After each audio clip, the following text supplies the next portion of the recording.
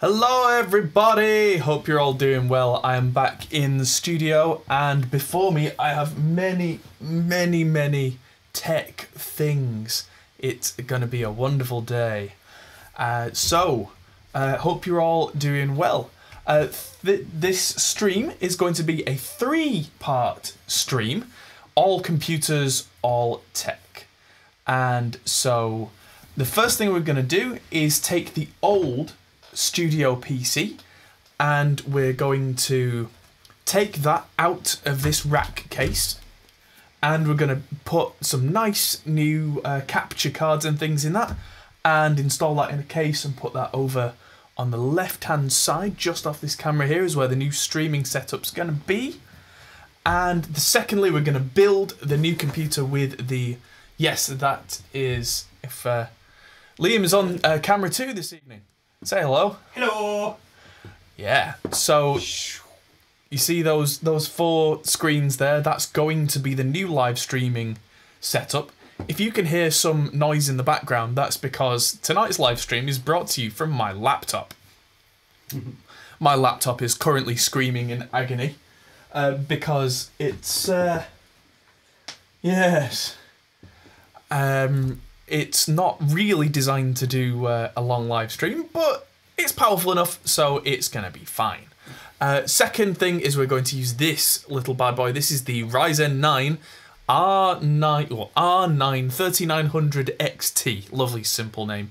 And talk a bit more about it. Of course, anything that comes up in chat, I have a copy of the chat in front of me, so any questions that you have, I'll try my best to answer them. And then the third part of the stream, once that's built, is I'm going to get that turned on, install Windows while we have a bit of a chat and a bit of a drink, then go ahead and start tweaking things like Infinity Fabric timing and RAM timing and all that clever stuff. And also, Liam will be joining me in having a lovely old-fashioned. As you may be able to see behind me, I have the Angostura Bitters and the Woodford Reserve Bourbon. I did say I wasn't going to drink, but then I saw that. Yeah. So, yes, it's going to be quite the evening. But yeah, Nico said, yeah, but how much did it cost him? The answer is lots. More than I would like to spend on anything ever, really, but for me this is a business expense because sometimes if I'm running mixes at say 96 kilohertz, if you need another port, there's a hub on the second shelf if there's no space there. It's fine. It's fine. Okay. Is it just for power? Yeah. There's actually 2 proper powers on that power strip. Sweet. Yeah. I try and prepare for everything. At 96 kilohertz, which I don't often use, but when I do, a full mix is starting to drop out at lower latencies, which this is an Intel 6700, not the K model. It was the kind of less power, and it is a silent build. So the first thing I'm going to do before I take this apart is I'm going to crack a beer. And this, for anybody who's not seen this, is Boddington's, which, if you've ever watched too many episodes of Friends, you will have heard the name bandied around. This is what was formerly the cream of Manchester. So, cheers. And this stuff is weird. You kind of pour it in one, and it will make itself a nice head. Proceeds to spill it all over the computer. Well done. Yeah, well done, idiot. Good start. And that's one of the reasons why I have a microfiber cloth. For beer. Yeah, one of many reasons. This microfiber cloth's probably been covered in beer before from studio clients. Usually not me, but oops. Anyway, I'm testing out a new microphone today as well for anyone who's interested, being a Studio PC build. This is the JZ Microphones Black Hole, the BH2. So I'm going to see how this thing sounds. I'm 18 inches, 24 inches away from it, so we'll see how it handles that. It's obviously not a shotgun microphone. it's a nice kind of large diaphragm condenser, and of course trying to see a black microphone. It's rather nice. If I get a little closer, it sounds kind of like this. It's a very nice microphone, but I just thought I'd try something a little different today. So let's begin while the beer settles. So, hi. Let's get the nice screwdrivers out, and firstly, I'm going to remove. Oh, this desk stinks of beer now. I'm going to remove my RME HDSPE RADAT, which when I first started this YouTube channel, roughly 5 years ago now, and that happened really quickly, I built this PC as one of my very first videos. And, set of videos, if you will. Goodbye. And this has been added to and changed over the years. It didn't have this, which is a 1050 Ti, a silent one. I don't think it even had the RADAT in at first. But there we go. If I pull this out now, it's an absolute monster of a card because it's got the timecode edition, which means that it's a 36 in, 36 out interface that also has 2 word clock outs and is incredibly stable. So I'm going to put that over to the side for now. On my side where I have many things. And I'm just going to disassemble this piece by piece. I've already taken the screw out. This is the 1050 Ti that has absolutely no fans on at all. I always try and aim for either a silent PC or at least as close to that as possible. And I think with this new build it's going to be close as possible rather than actually silent. But as long as we can get pretty close, I'll be happy. And last but not least, this is an Ava Media capture card. And that is going to be augmented with this Blackmagic Mini Recorder 4K. So what I'm thinking is that this little beastie is going to be for the main camera, which means that if I'm doing any offline stuff, I can use it in 4K mode and capture 4K. But then I've also got the option of using that then for the main camera, use this one for a secondary camera. And I've got some of those little cheap HDMI capture card USB things as well, which we're actually using one right now. The camera that Liam is operating is using one of those. Ooh, there's one down there as well, isn't there? More than likely, there's 3 of them. They're on the sofa. Yeah, they are. Please excuse the mess. I am in the middle of changing everything in this. I'm cropping out the mess. and this is how we're streaming the live camera, the main camera. Yeah. It's an iPhone. Yeah, the wide cam is an iPhone, would you believe? But it does a job and it does it well. So we have all that out, and let's take all the cables out. This computer's probably going to see more work CPU-wise than it ever has done. Because unless you're doing a really heavy mix, audio software isn't necessarily that demanding, except for when it is. When it's demanding, you need that horsepower there. It's a bit of an oddball, but if it's going to be doing video live streaming and capture, it's probably going to be pretty heavy duty use. So why did you go for the AMD again? Go for Intel. Good question. Mostly price to performance. This is a 12-core monster, and it cost £500. So, what is it equivalent to? An i9? i7? 9 series? 10 series? We're definitely in the i9 category. Like, what, most recent, like 10 series? 9? Yeah, this is pretty much, for what I'm doing, this is at least on par with a 10900, which is, like, for Intel's world, if you want to get matching this, you're looking at their high-end desktop line, which is, suddenly the prices jump. So what do you reckon you'd be looking at equivalent? You'd have to look on Steam. I'd have More to. than that. I'd have to look, but it's definitely quite a bit more. I mean, a lot of people say, "Oh, Intel's the best and AMD sucks," and you know, Every 10 years, that's not true anymore. pretty much. That is the long and short of it. Now, Intel do still make some good chips, and I considered it, but they can make things so much more expensive. I mean, like, so much more expensive, and they generate a lot more heat comparatively. Intel is still stuck on the 14 nanometer process, in fact, which for anyone who's not particularly techie means that Intel's parts are all bigger, which means they generate more heat. More heat. i9 10900K. Yep, that's roughly. Is that the 8-core one, 10-core one? 10-core, I think that is. This is a hardware bundle, so it's not the right thing. Okay. On eBuyer, they're 530. I don't know whether it's, as you say, how many cores it is. Yeah, I think the 10900K is a 10-core.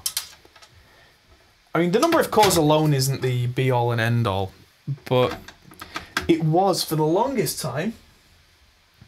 Yeah, Rock and Roll in chat says the 3900 XT will keep up with the 14-core 1940 XT. 1940? Yeah, which is the high-end desktop stuff. And that's the thing to keep in mind here is we're not gamers. Wow. Well, Liam is, but this isn't for gaming. Thank you. This is not for gaming. Yes, the intention. I mean, if I wanted to play games on this, I could, and it would happily do so. And because I'm weird and I like 60 Hz refresh monitors. It genuinely wouldn't matter to me whether it could do 100 or 200 frames a second. I also don't have fast enough reactions for that to even matter in anything like Counter-Strike. Because I can't even click on the person, let alone do it fast enough. There's a reason why I prefer turn-based games. But yeah, that aside... 820 quid. Yeah, so it's 820 quid for the processor alone, and the motherboards for the high-end desktop stuff are expensive. Mm-hmm. And so that's one thing, and they'll kick out significant heat as well. The Intel stuff is like hot, and for an audio producer, that's important because I sit in the same room as this thing. Oh, that tick tick tick is the that's the screw in the tray. That's probably fine. AMD supports PCI Express 4. It does indeed. What's that? I know what PCI Express is, but what's the 4? Right, so the newer generations can go faster. So from 1 to 2 to 3 to 4, the same number, if you'll have heard like X4, X8, X16, all that kind of stuff, PCI Express 4 is twice as fast as the generation we were previously on. So Are they doing hard drives that plug into that yet? There's a couple. Yeah. Like super fast. Like 5 or 6 gigabytes a second per drive, yeah. But you're paying through the nose for it. And I like fast, I really like fast, but there's a reasonable limit for audio, I guess, as well. Yeah, and it becomes... Like 8K video maybe, but... Yeah. 3D process it, 3D rendering. If you've got a server and you do like databases, that kind of thing, with like crazy big databases for someone like Facebook, they need that kind of stuff. And for them... Yeah, I said yeah. Yeah, stuff like that. It makes perfect sense, but for what we're doing, it's, what do you call it, price to performance. It's on that curve where it's above the ideal price to performance. If I wanted to go absolutely crazy and buy that stuff, I mean, I absolutely could, but I wouldn't really see any appreciable benefit. I wish I brought my Stream Deck down now. Yeah. Well, you can change cameras on your phone through a web browser without an app. Alright. Yeah. You just get the IP address for that machine and just search OBS remote. Sorry guys, you can't do it at home. You can't mess around with the camera, thankfully. Well, they could if I opened up the port. And somehow network address translated it. Huh? Maybe. Yeah, well, if you set up a service on the router to that port, and it's a unique port, then when they go to our static IP address at that port, it'll take you to your computer. If we do the port forwarding. Yeah, if we did the port forwarding, yeah. But that's still slightly terrifying to think. I say I've been setting up those NAS boxes, so I've now got 24 terabytes of synchronous storage that can be accessed from anywhere in the world, like Dropbox, that syncs from one drive to the other. Pain in the ass set up, but it's cool. Yeah, slightly terrifying. Got one more screw in here that needs some lateral. There we go. Let's watch him break it. Sorry, that wasn't the prettiest thing on camera, that I had to just use a little bit of leverage here just because the screw was catching, just to pull it. But now, to lift out the old king. The king is dead, long live the king. I notice you're not wearing an anti-static wristband. Aren't you going to fry yourself and destroy all of the computing components? Dun dun dun! Nah. Components are a lot more durable when it comes to a static discharge than they ever used to be. I remember the first time I ever worked on a computer, I was terrified of static. Yeah. I was like, what, like 10 or something when me and my dad first built a computer together. And we were just like, oh no, let's make sure we touch the side of everything. That can't be static. To be fair, when you were 10, that was probably quite a real issue. Alright. Yeah, computers have become a lot more hardy, and components have been designed to be a lot less sensitive to static over the years. Back in the 386, 486 days, you could actually fry a chip. Mm. Although you would have to be doing the classic thing of like rubbing your feet on the carpet till your hair stood up and then going. Mm-hmm. But yeah, what you'll casually see me do every now and again. Rock and Roll says he saw you build this PC 2 years ago. Must have been further back. Oh, you might have seen the video 2 years ago, but it must have been further back than that when I did this. Because I did this in the Skylake era. But yeah, you'll see me. It's like when I hit the save button in Reaper, which I do all the time. I will keep leaning back and touching my BBC preamps because I know the chassis are grounded, which means that it resets my grounding every now and again, just in case. Just in case I'm just discharging any potential static. Not that I think there is any, but safety first. Mm-hmm. But you don't need a like anti-static wristband constantly attached to something. This isn't a clean room, you know. But yeah, anyway, as I was saying, you might have seen me doing some work on the computer because I've had this for a while, but I definitely didn't live stream this build. I didn't have any of that kind of technology at the time, but this cooler is massive, but you may notice there are no fans on it at all. It's entirely passive. So, I'm going to put this case away for now. This is also going to be the case for the new machine because this case slides very conveniently into the rack space on the bottom of the console behind me. Having said that, oh boy, it's heavy. Beer time. Cheers, everybody. Oh, yes. Having said that, here's one I made earlier. So, we're going to put this into the Fractal Design Meshify C because it has a lot of airflow. And one of the reasons that I picked this high airflow was because the computer build will have a couple of case fans in, but it's not going to have CPU fans. So the airflow from these Noctua fans that I have got, which are the, it says on the box, NF-S12A, these are going to go in the front of the case. I believe the Fractal has a fan in the back. And so that means that there's going to be a nice airflow moving through and taking away any heat. Which also makes sense for this build because it's going to have quite a few capture cards in it. So just having something like a heavy CPU cooler wouldn't be enough to move the air out the whole system. So, let's get this out the case because I haven't even opened this case. out yet.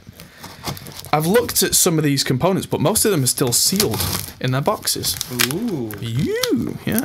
Which for me has been quite difficult, because I've been like a kid at Christmas. I do love building these things. There we go. Come on. Enemy of Austria, I've got the port for you. 1 second, you can control it. Twitch plays Adam's camera. Yeah, see what happens. Oh, there we go. Just check it works. Alright. So, let's get this out the case. Let's get the case out of its case. Come on.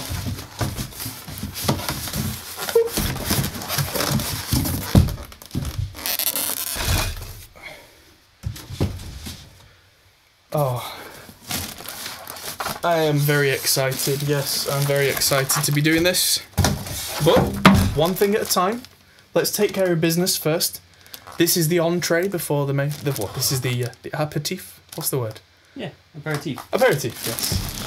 Before the entree. Yeah, I remember we actually leaked it in one of the other YouTube videos. So I've just pasted it there for people. Leaked what? The IP address. For the building. Alright. You would have to be some very, very keen-eyed viewers. Right, it's in there.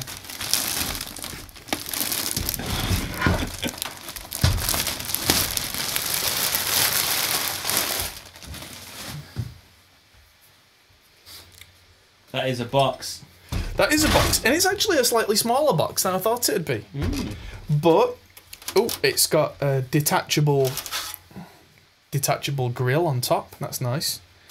Which means that if it's full of dust and stuff, I can take it off. Although, actually, if you saw the camera shot into the computer before, you'll have seen how dusty it wasn't after 5 years. Because with passive airflow, it doesn't pick up dust, really. Yeah. Yeah. I've actually bought a can of air. Squirty air, yeah. Go through it fast, though. Yeah. Oh, yeah. Well, if you ever need it, I've got 3 cans of contact cleaner. Alright. It's properly designed if anything's mucky to really clean it out. Yeah, because I go through that stuff a lot, cleaning out things like mixing desks. So this has a really nice tempered glass side panel. I've never had a tempered glass case before. Mostly because I've been reusing the same cases for about the past 10 years. But case design has come a long way. Yeah, just ease of use and cable management. Yeah. Spaces in the back for cable management never used to be a thing. No one used to care what it looked like. Now people want it to look right. Oh, people cared what it looked like, but they had absolutely no taste. Do you remember cold cathode lighting inside like the blue and green strips? Rat Madness, you're welcome, mate. Oh yeah, did someone pick up on the video? Someone wanted to hack our network and got punished suitably. We're never going to give it up. Okay, so Some crusty old cathodes. Indeed. If you want to get a shot of the inside of this, before I start pulling it apart. Adam, where is your RGB? RGB is in the bowels of hell where it belongs. Okay, that's weird. My whole office is RGB. Yeah. It's crazy big. Oh, that's where it belongs. You don't need RGB because you're not gaming. RGB just makes you good at games. Does. So this is a little dark, but there's a fractal fan here, and I'll spin it round. There's a fractal fan here which I'm going to remove. I'm going to have to look at the manual now before I destroy anything as to how to take the front off. Reading the manual. I know. So unlike me. But tell you what, I don't know whether technology is getting more complicated, and I think it is, but I read manuals way more than I used to when I was younger. I feel like it's a sign of old age, but... Yeah. Right, remove side panels. I worked that bit out. Oh, it wants me to remove the other side panel too, which is on thumb screws. That's fine. Oh, transition. There we go. Ah. RGB for Disco Night, Adam. We do have like a huge coil of RGB in the other room that we bought 4 years ago. I do keep thinking about putting actual RGB strips around. I'm probably going to do that at some point. Those strips are pretty cheap and nasty, aren't they? But newer RGB stuff, I think, is a lot more controllable. Like you can do nice warm whites and cold whites, and yeah, I'd have thought you still would do that with that stuff though. It looks very. I've just bought some new stuff, and yeah, the LEDs do look better and a bit more robust, but it's much for muchness. I mean, LEDs have come a long way in 5 years. So. Yeah. Well, the other thing is the old ones. I was always quite sensitive to the refresh rate. It always made me feel like I had a headache. The new ones don't seem to do that. I'll nick that stuff then. If you want it, have it. I'll find somewhere to put some RGB, extra RGB. You know what they say, life finds a way. Well, the more we're going to be streaming in here, then setting the light up. You may notice that the lights are in the background are currently off. That's because we had a leak on Wednesday night at 2 AM in the morning, which is lovely. So we're currently running on a reduced ring main in the building. We only have the sockets on because there's been water damage. So yeah, having some old emergency lighting off as well. It was running for 2 days. Joy. Okay, so this comes with a we're all nice. safe, we're all good. Said we're all safe and we're all good. Yes, and that's what counts, which is good. Turned out there was a tree in the guttering, essentially. Nice. Oh, you actually get a cloth for your when you put your fingerprints on the glass, which inevitably will happen. Most people who write manuals need a kick in the ghoulies. The ghoulies, yes, quite. So I've got this thing for the power supply. Oh yeah, Adam will say he hates this, but imagine having sound reactive RGB lights whilst mixing. See, I've seen some more tasteful ones recently, but if it's full on poof, poof, as you're mixing, that makes You can set sensitivity. I mean, it could be cool. Like, you know what? We could set something up really funky to like change colour based on frequency or something, so you can have visual representation of your mix. Yeah. So like, what frequency is that? Just look at the lights. I know exactly what it is. David Nozzi from Mix Plus TV, who I interviewed a little while back, behind his console, he has like 2 tubes almost that from the centre upwards and downwards, it kind of pulses with different waveforms based on what it can hear. So even when he's speaking and that kind of thing, it reacts. Have you seen that advert on Facebook that's going around with the RGB lights you put around the back of your TV and then USB into it? No. And then they set the lights up based on what's on the screen. So the demo video is showing lightning going off, and the back of the TV, the lights are matching the lightning on the screen. So when the lightning goes to the left side of the monitor behind it glows white. It's really cool. For watching like Avengers or something on that would be amazing. Sounds like it's got potential. Corsair Platinum Dominator RGB has a cool equalizer setting. Yeah, but anything that goes inside the computer, I'm not going to see. That's the thing. This computer's going down under the live streaming desk, and the other computer's going down in the console. You can RGB it all you want. I won't see it. Yeah, so this box is actually for the old computer, isn't it? Yes. Yes, so that's why this is kind of like the starter package, essentially, because... does this come off? Probably does come off. How does the front come off? Because I need the front to pop off. I gotta say, like, for an audio channel, the chat is going nuts over RGB lighting. It's funny, isn't it? Glitz sells, yes. But who's buying? But yeah, so to say, with more streaming, having some cool lighting in here will definitely be worthwhile, I think. You can even set it, or you can set it to link to OBS, so that you've got like live lights and offline lights and stuff. Yeah, I've been thinking we've got upstairs some a set of lights that's like proper on-air recording playback from the BBC. I forgot about those. Yeah, so I could sync those up to an Arduino or something with a 240 volt relay. I'm also thinking whether I could put it outside my office so that Ash knows when I'm on a video call or not. Because she's constantly like, "Are you on camera?"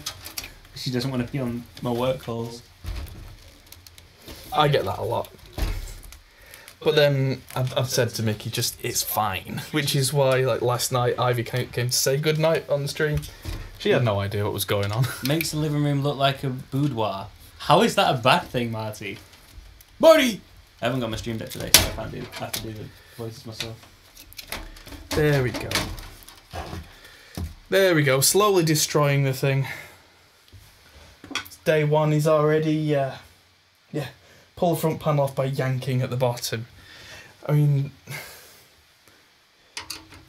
is it time for the first That's What She Said of the day? Ooh. Okay, but yeah, back on topic. I'm getting rid of this Fractal fan. I'm sure it's fine. I'm sure it's lovely.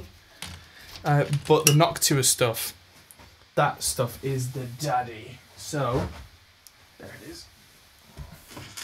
Out comes Fractal fan number uno. Actually, I might put that, if I can, in... Yeah, I can put that in the top. I'm going to use it as an exhaust fan in the top. If you don't break it. Yeah. I'm left-handed and I'm using my screwdriver with my right hand. Clever idea of the day.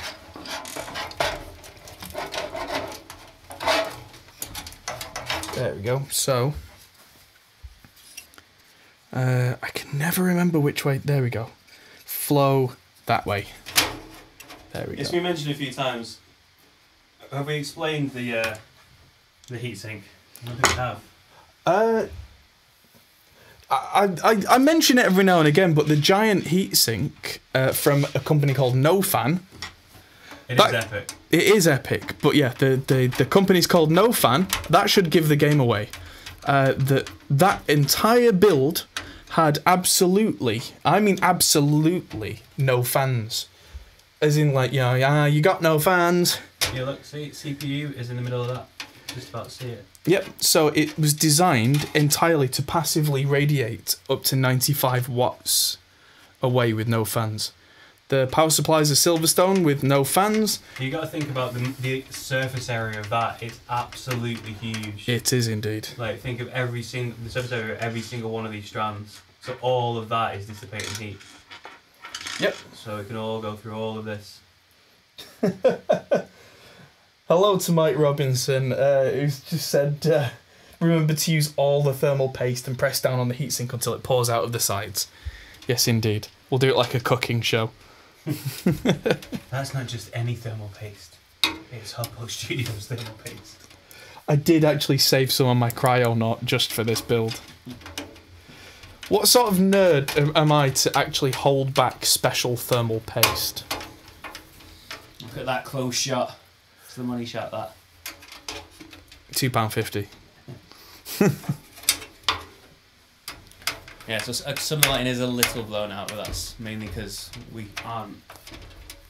Yeah, the lights have to be quite strong because with these PCs being black, you are otherwise not going to see a damn thing. Yeah, we can't really blend the light either with the natural. We're not able to blow any light into the room. No. What you could do, actually, is you could turn down the contrast with a filter in OBS. If you want to do that. With a filter? Yeah, you right-click on your video source, and then go to filters. Oh, right, okay. I think I've already... iOS camera? Yeah. Scale filtering? No, down the bottom there's actual filters. And then there's one called colour correction that you can add bottom left. Effect filters? Audio video filters? Audio video. Ah, I didn't know you could do this. Or is it down the bottom? There's one that's specifically called colour correction. Yeah, VSTs. Right, yeah, colour correction's what you want.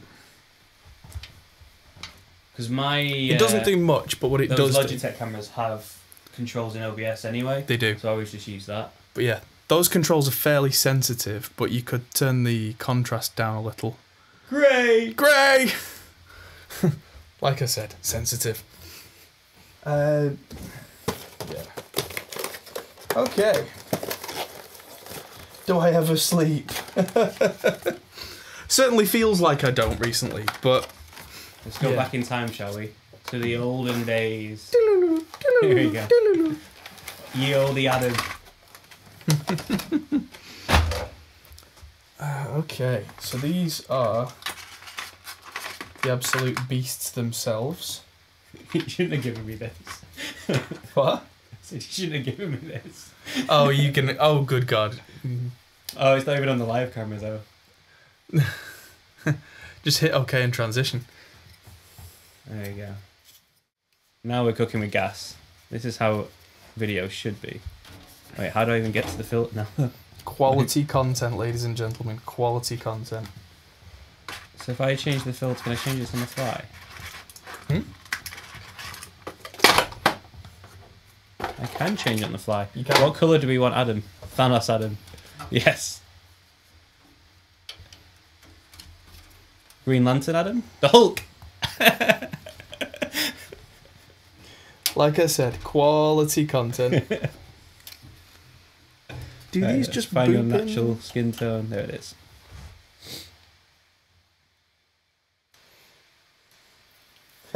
Henning colours. Yeah.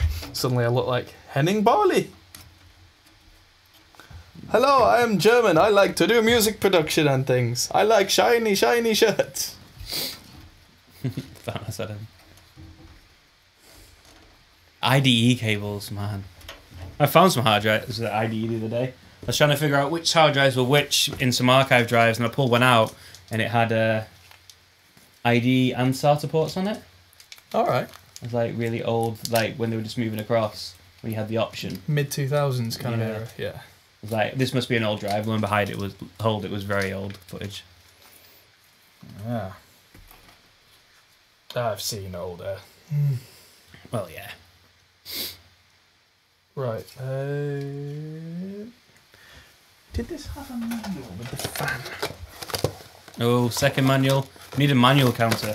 Oh, it's got a picture in the front.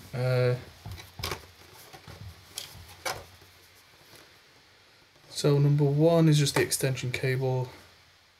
3 to 4 pin adapter. Just because it's got these weird things with it that look very, very strange. I don't know what the heck they are, but they look kind of cool.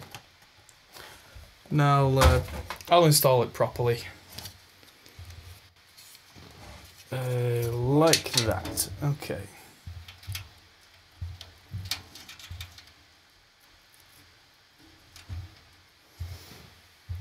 Your keyboard is weird. The buttons aren't where it says it should be. Oh, it's a German keyboard, yeah. Surprise! I really am Henning. Ha ha ha! Yeah, I got my laptop on eBay for about £1,000 less than it should have been. The only caveat was the keyboard was German. Yeah, we've got a manual counter now. A what now? A manuals counter. Manuals red too. Love it. I have way too much hair to be Henning. But this is a wig! Ha ho! Why do you think Henning's bald? Henning can grow hair, he just has his hair bald so that he can wear wigs easier. Mike Robinson, 14 floppy to restore data from. Like, weren't they like 2 megabytes? 1.44 megabytes. Yeah. Tops. Wow. Well. Like, that's not even a JPEG in today's standards. Yeah. That baffles me. How are we able to get any sort of images on those sorts of things? It must be super low quality. Well, most people's screens are a maximum of 640 by 480 pixels. Because I'm like, obviously games and stuff were mostly code and they're all like tiny sprites, but Yeah. so I remember installing Brian Lara Cricket came on 10 floppy disks. Wow. Like Brian Lara 95, I think it was. That's big. That's like large. Yeah, well, it had like every team in the world with all the real player names and stuff. Oh right. So That's a lot. Right, so what did I do? There we go. Should probably be doing this the other way around so that the people watching. It was software for a plasma cutter in a factory. Oh. Okay, That sounds niche enough that you you won't be able to find that anymore. Yeah. You know what there's a whole industry of, which is hilarious? Sewing machine manuals. Really? There's a whole industry online. You'd think, oh, my dad wanted a PDF for a sewing machine at my mum's. Yeah. It was about 10 years old or whatever. You go online, and there are website after website after website selling PDFs of the manuals for old, obscure sewing machines. Right. Like, it's an actual full-on industry. Because most things, you'll find the manual somewhere online. Nope. For sewing machines, you got to buy them. No, the 3900 XT is not going in this case. Not that you are able to judge how a processor works from the case. And what would be wrong with that case anyway? Yeah, what's wrong with a Meshify C? I'm just gonna drop a brand name in there. That's the product name. What's wrong with my Fractal Design Meshify C? Brought to you by Fractal Design. But not brought to you by Fractal Design, because we paid for it. 5.4 drive, yeah, the old B drive floppies. The big ones. That's the thing, you've only ever known them as B drives. I roughly remember them being actual startup drives. Oh no, yeah. I used to do, my first experience with computing was when I was 3 or 4. I used to help my dad do his wages. And Wow. all I used to do is just put the discs in basically and hit enter when he told me to. But that was on an old Apple II. Oh Like yeah, it like was. an Apple IIc or something like that with a, was it green? Yeah. Screen and a dot matrix printer. Nice. And yeah, you had to put one disc in to load it up, and it had 2 drives so that you could have the actual operating system on, and then also run his wages program that would do his wages and spit out all the wage slips. Yeah, sounds about right. I remember. Oh, I need Glenn on here swearing at the case. Yeah. Right, so that's those fans on. Oh yeah, there's a nice dust filter on the bottom as well. That's always handy. There we go. So just pop this back on. And now we have 4 fans in this case. And being the complete idiot that I am, I've managed to put this dangling on off the front, but never mind. What have you done? Oh, this is dingle dangling at the front, which is the least useful place for it to be. So what are these fans? So these 2 are Noctua fans, which are really quiet and really efficient. They're going to force all the air in. And then these 2 fans are just helping to remove some of the hot. What's wrong with the fractal fans? The only thing wrong is the thing that I've done. I've put this one on the top and I've put it such a way that this... Oh yeah, sorry, I thought you didn't remove it, you put it on top in the end. Yeah, I did. I put it on top, but the cable I've put so it's hanging out the front instead of out the back. Rip. Yeah, R.I.P. Rip, rip, rip, rip, rip. That's fine. I'll just run it through. There we go. The fan on Done. my water cooling on my desktop, it started making noise. Oh dear. Is it just the fan? Is it just going ding, ding, ding, ding? I've already taken it apart once, so I think it's the ball bearings in it. Yeah, bearings go on fans. I mean, you can just replace a I was going fan. to say, do you think I would be able to replace the fan off it? Is it the fans on the radiator? It's on the back of the computer that the water cooling goes on. So. Yeah. Those are just these. Those are just case fans. Yeah. Oh, I was finding the case one then. Yeah. Cool. Solved. Do a little bit of research. Make sure you get one that's for static pressure. Okay. Because there's two main types of fans, case fans. There's one that's to do with speed, and there's one that's to do with static pressure. It's to do with how they angle the fins. Oh, right, okay. And make sure it's the right way round. White way wound, yeah. Right way round. White way wound. Well, it could be the one way wound, but it'll still do something. But yeah, if you get fans that are just about speed, they kind of waft air through, which is nice. But if you put them on a radiator or something, they don't have the push to push the air through it. Mm-hmm. So static pressure fans are designed with kind of more of an angle on the fan, so it actually pushes it through. I do remember having one computer overheating once and then looking inside it and realising that all the fans were pointing inwards. All of them? Yeah. Oops. It is actually, you know what, it's disturbing to say that I must have got lucky, because I reckon I was probably 20 before I realised that you could put a fan on the wrong way around. So I think most of the fans I've installed have been pot luck. The computers haven't exploded. Yeah, the F12s are the static pressure ones, which is counterintuitive because these are the S ones, and S stands for static, but that's not the case. It's a Corsair water cooling for my... Oh, is it a hydro? Is it like an H80 or an H100? Or... I don't know. It's the one that I've got on my i5 7K. Yeah, it's an H something. It's an all-in-one Corsair. Yeah. Sorry, I'm just. You don't actually see it. There's no water visible or anything. It's not Yeah. like tubes and stuff. Sorry to everyone at home. I'm just on the floor for a minute because this idiot. I'll find him. This idiot forgot to take the power supply out of that case. I'll find him, guys. Don't worry. Where is he? There he is.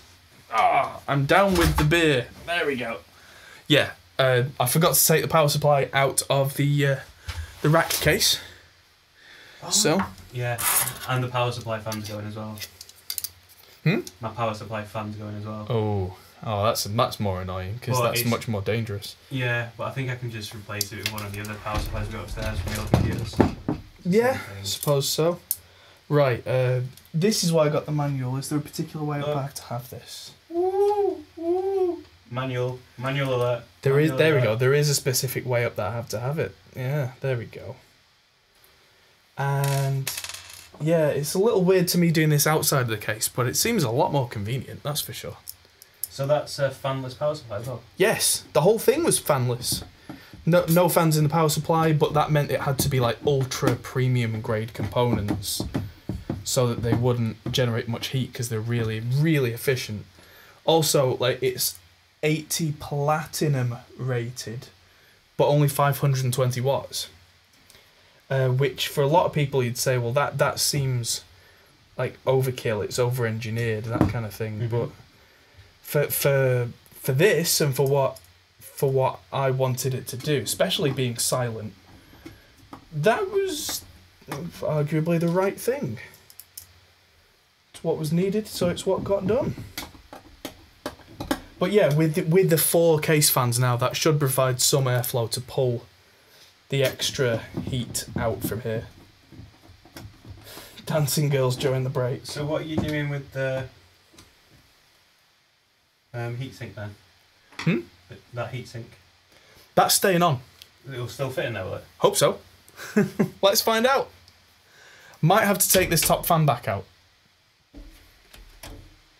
It will definitely fit because it's in the size of an ATX I was just form thinking factor. width-wise. Oh, it's deep enough. That'll easily go. Yeah. I reckon so. It'll probably touch the glass, Yeah. which is why they made it with this kind of soft bit on top here. Yeah. Is So that's still going to get hot though, right? Well, If it's touching glass. the plastic's not good. The plastic's an insulator. The copper's the conductor. I know, but it'll still get warm. Warm's fine. Glass doesn't melt till it's about 300 degrees or more. Yeah. I mean, nobody's going to be round kind of sticking their face on the side of it. Don't lick the computer case. Yeah, warning, do not lick. Right, so that's going to go in there. Like a glove. Yeah, like a glove. Go on, you. Like a glove that needs stretching in a little bit. Let's get some close-ups on Adam struggling to green screens. There we go. Like a glove. A very annoying glove, but a glove nonetheless. Where's the closest place for this fan to go through? Probably there. Okay, there we go. So, this being already mounted, I don't have to do anything silly with back plates, which is good. But if I did have to do that, it's nice that this is all there for me to just do that. So, prepare the motherboard! Prepare the motherboard! Why no define R case for silence? Because silent cases are not silent. It's something that I keep a very close eye on, and generally speaking, silent cases are for gamers who want relative silence, because to keep something silent, you have to keep it sealed, and to keep it sealed, you need a lot of airflow. To have a lot of airflow, to compensate for it being sealed, you need lots of fans, and they need to ramp up very, very fast. Because of that, they end up with a high-pitched whine. That's no good in a studio. I'd rather have 4 fans running at 800 RPM, but with full airflow, then have 4 fans running at 2000 RPM and going in a so-called silent case, which would only knock about 20 dB off that whine, which would still make it pervasive on everything that I did. Also, this is the live streaming setup. When I'm not live streaming, this won't be on. And when I am live streaming, it's a bit more of a lively atmosphere in here, so I'm going to be less bothered by a little bit of background noise. So it's, you know, the right time, the right purpose. Is your RAM 3800 hertz? It is not. It is 3600 hertz, and I will be turning the Infinity Fabric down to 1800 megahertz to match. Someone knows their shit. I've been doing my reading up. I've been keeping some tabs on it all. Kind of have to. It's been moving fast. Have the Platinum ones 90 plus rated? Because that's closer to the actual efficiency. Something like that. Hi. You can clock the IF manually. Yeah, that's what I'm just Yeah, saying. that's what I'm going to do. So, for anyone who wasn't here at the very More beginning of the efficient stream... with that PSU? So it'll be much more efficient with that PSU. Well, it's... Yeah, they're always... I really go for efficient So why are you not units. keeping that in there? Why are you not keeping that power supply in there? Because I've got a newer, nicer one. Fair enough. Simple as that. I cannot spell. Splelling. Yeah, the new one I've got is the Fractal Design Ion, or the Fractal Ion power supply, which is still very, very good. Enemy Austria is agreeing with you about airflow. Yeah, I mean, it's just a perspective thing, because there's nothing wrong with the more silent cases if that's your need. Like I said, if you're a gamer and you just need it not to be quite so loud, that's fine. But for me, frequency is more important than noise level. Can you remember the name of that tinnitus app that we covered on the stream? Nope. We were saying this. Scott was just saying about tinnitus. Because I forgot to try it. Because it was quite interesting. We did a stream a couple of months ago where we covered an app that's designed to help people with tinnitus. And what it does is it uses, you find the frequency that you have, and it inputs that in to kind of cancel out that frequency. I don't know what it's called now though. And I deleted it seems. Oh well. Yeah, top to bottom for the full chimney effect. That's not going to work either, because this is going to be under a desk. This is probably going to have about 40 mil of clearance above it. So this fan here is going to do a little something. Boop. Sorry guys. Yeah, so this top the fan's camera. going to do a bit of something, but it's not going to do a great deal. If I tried to have more airflow coming out the top, it would just choke, because there would just be a layer of hot air that it'd be going into. That, in this case, no pun intended, wouldn't be beneficial. Neocron, congratulations, you were the 100th message of today's stream.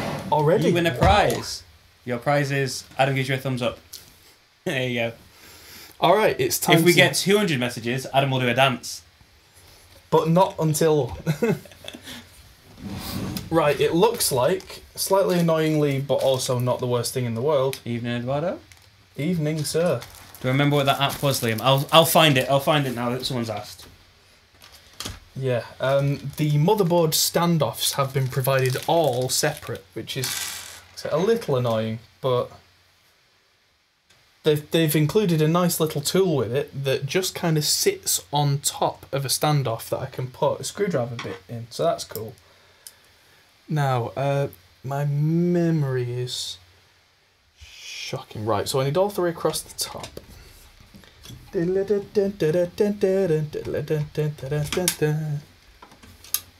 What's should. the site?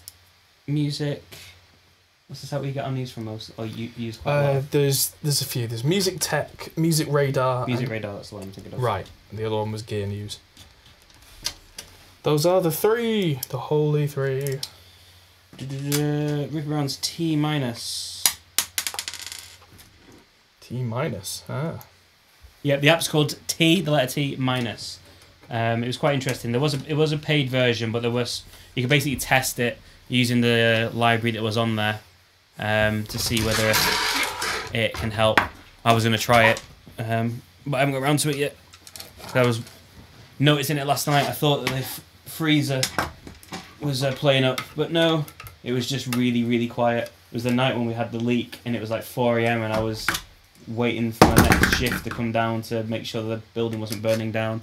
And at that time in the morning, everything's really quiet. There we go.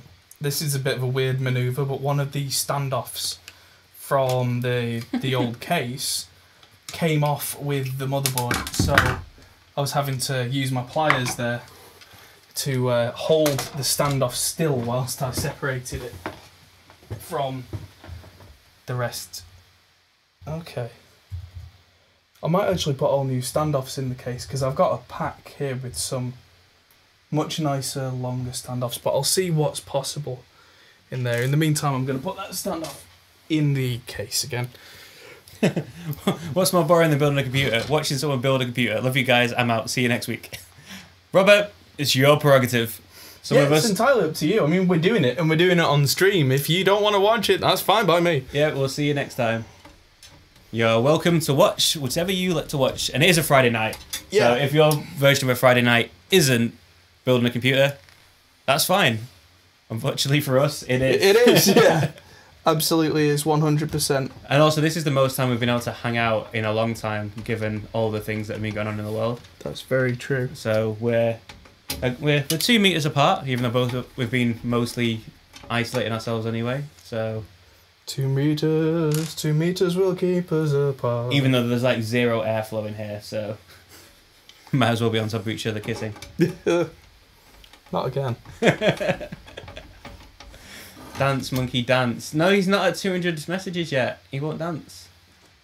No, Dance Magic Dancing Labyrinth in my head. Oh yeah, that's right. Scott's going to be pretty much building an identical PC.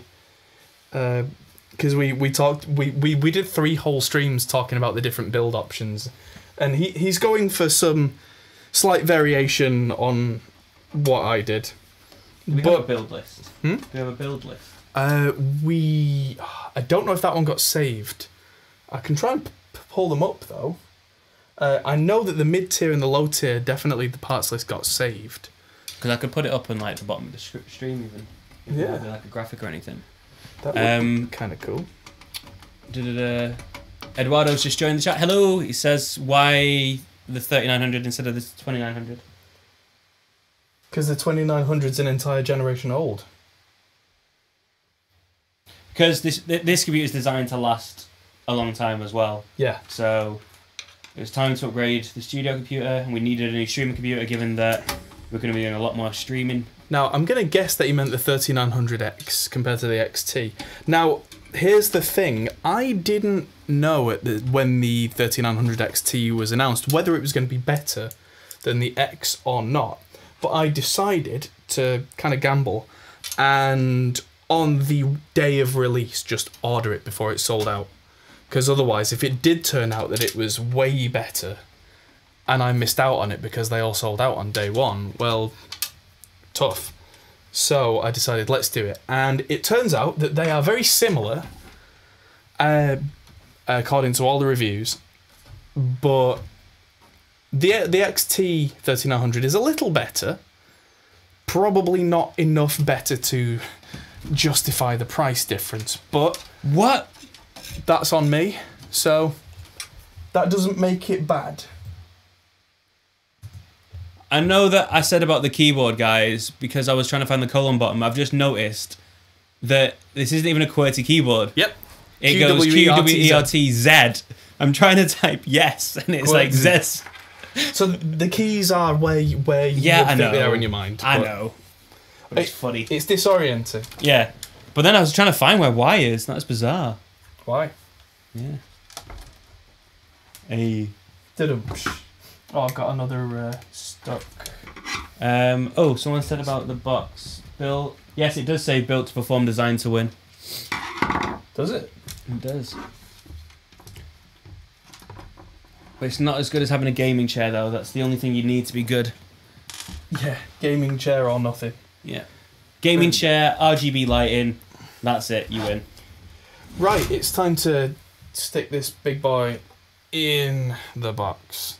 Oh, this already has somewhere on this board. Zerty. Oh god, no. Oh god, no. Oh god, no, no, no. Yes. Oh yeah, here it is. It's underneath the cooler. This board already has a 1 terabyte Samsung 970 Evo on there for the boot drive.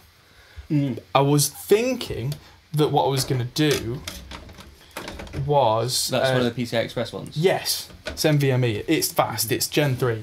It's fast. I was thinking of taking that out, and because I've got another one for the new computer, and using them in RAID 0, so I get double performance. But after some thinking, I decided that this already has everything set up. This has Windows, this has all my programs, this has the streaming setup ready to go. Yeah, you're going to want that as like, yeah. It would be a lot of work for me. It'd be like I'd lose a day just getting the whole streaming setup ready. Are you going to image that hard drive for the new one then? Or? No, I am going to make a fresh build for the other one. And that's something that I do as a force of habit, actually. I make myself not do it by an image. Because over the years, especially with audio programs, and probably with others as well, you update versions and update versions and update versions, and bits of old versions get left behind. And when you've got 10 or 20 old versions, it can start to cause weird problems that shouldn't be there. Mm-hmm. And it's the same with Windows, and tons of Windows updates can start to slow it down. And C-Cloner does a decent job with it, but when you've got third-party stuff that it doesn't know about, that's when you get into problems. But yeah. So every couple of years, maybe every year if I'm being paranoid, I just start again. Completely start again. So I've got only the latest graphics drivers, the latest version of Windows, the latest versions of the plugins and programs that I use, and nothing else. And then from there, it does tend to get cluttered with crap. But over that next year, I mean, the cycle repeats. I do back things up and image them, but that's in case there's a major failure or whatever, in which case the next day I can be straight back. Fedo reckons that RAID 0 isn't actually noticeably faster in real life, day-to-day scenarios. Well, neither's NVMe versus SATA. But I was going to do it for fun. Depends what you're doing, though. You will notice the difference with that, depending on, like, if you're copying files or something, you'll notice it. Of course you will. Yeah, I mean, it very much depends on the application. If I was to play games on this, again, you definitely wouldn't notice, because the job of the computer in that circumstance is it loads whatever section of the game it needs into RAM, then doesn't really use the drive again until the next time it needs to fetch stuff to load it into RAM. You'd be surprised what games now... Gaming has got to the point where, because of, I don't know, quick development times, some of the optimization with gaming is so bad on AAA games even, that, like for instance, Dota, if you've got a slow hard drive, there's quite a lot of that that you'll struggle with. The games that need to... Like games that have got really large maps that need to load things that weren't there before, but you can like move quickly, you'll find that the slow hard drives can actually affect gameplay. Yeah, no, if we're talking like spinning hard drives, yeah, absolutely, 100%.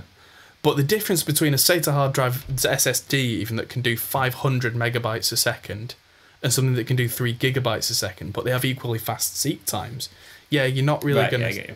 Yeah. You said SATA before as well, so that's why I was a little bit... sorry, like SSDs that are on SATA specifically, because, spinning Rust... Yeah, Austria, everything's backed up to the cloud pretty much in real time. As soon as we hit stop on a recording, it's in the cloud. Yeah. Everything that we do is backed up instantly, and then at the end of the day... In triplicate, as he likes to say. In triplicate, yes. If it's not been done in triplicate and signed off, then your mother will be fed to the bug beast of Traal. Or was it the grandmother? To quote Hitchhiker's Guide to the Galaxy and the Vogons. Right, one more of these. Watts, probably fine for you, but yeah. And oh, by the way, there's plenty of space with this thing. Look, it's nowhere near the glass. Oh yeah. Let me switch across so people can see. Thing is, I've set the camera up right, but then you've got the chat on the right, so it's... There we go. Move the chat then. No, it's fine. It needs to go somewhere. It's just where I framed it. It's a bit of empty space. Ah. There we go. I'm making sure to screw in every screw with this motherboard as well, just because this CPU cooler is significantly heavy. 2080 Super versus 2070 Super, go. So it's just 2080, like, what? I don't understand what. One's more expensive and better than the other. And I've got a 2070 Super, and it's super. Yeah. Question is what you're doing with it. Mm. If you don't tell me what you're doing with it, then the 2070 wins all day And long my for me. 2070 is amazing for audio because of the RTX voice, which is insane. Yeah. It's so good. Liam loves his 2070. Right, so next up. Anticlimactic. Yeah. I mean, what were you expecting? They're in the same series. I mean, if you want me to talk one brand versus another brand or something like that, then I've got a conversation to go at. But if it's like, should I buy the BMW 5 Series from this year with the 1.8 or the 2 litre? It's like, I don't know. You pick. You've already decided you're going. Well, I mean, it's one of those things, isn't it, with NVIDIA, that the 2070 is technically lower, but it's a newer card, so that actually running up against each other, they don't necessarily benchmark isn't what you'd expect for the money, so you probably are better if you're going for value for money getting a 2070 Super. Yeah, plus the 2070 Super is pretty much it's a 2080 that failed. Yeah, with a couple of the bits disabled. Yeah, and that's what Intel and AMD used to do not even that long ago with CPUs. Anybody remember triple core processors? 3-core AMDs, that kind of thing? No, they were a thing for a while, and it was basically a quad-core processor where a core had failed. So they just sealed it off and went, this is a 3-core now. I mean, some people got a bargain. Did I tell you that my 2070 was meant to be a Max Q? And then I ordered it, and when my laptop came, it didn't have a mechanical keyboard like I thought it was going to. Okay. I was like, well, that sucks. I'm not really going to use the keyboard because I've got a proper keyboard, but it sucks that it's just a really shitty RGB one now. And then I looked on my computer and realised that I don't have a Max Q. I just have a 2070 Super. So they must have changed models at Scan whilst I was ordering it. Right. And what they did is they changed it from mechanical keyboard to crappy keyboard and from Max Q to Super. Win. Yeah, absolutely. Maybe they had enough people complain that they went, let's just change this. But yeah, okay, it's time now. The graphics card is in, so it's time for all the... If you want to wind him up, guys, just keep messaging. 200 messages and he's got to dance. And whoever sends the 200th message gets to decide what the dance is. Yeah, has to be... Can't be a TOS, but... Okay.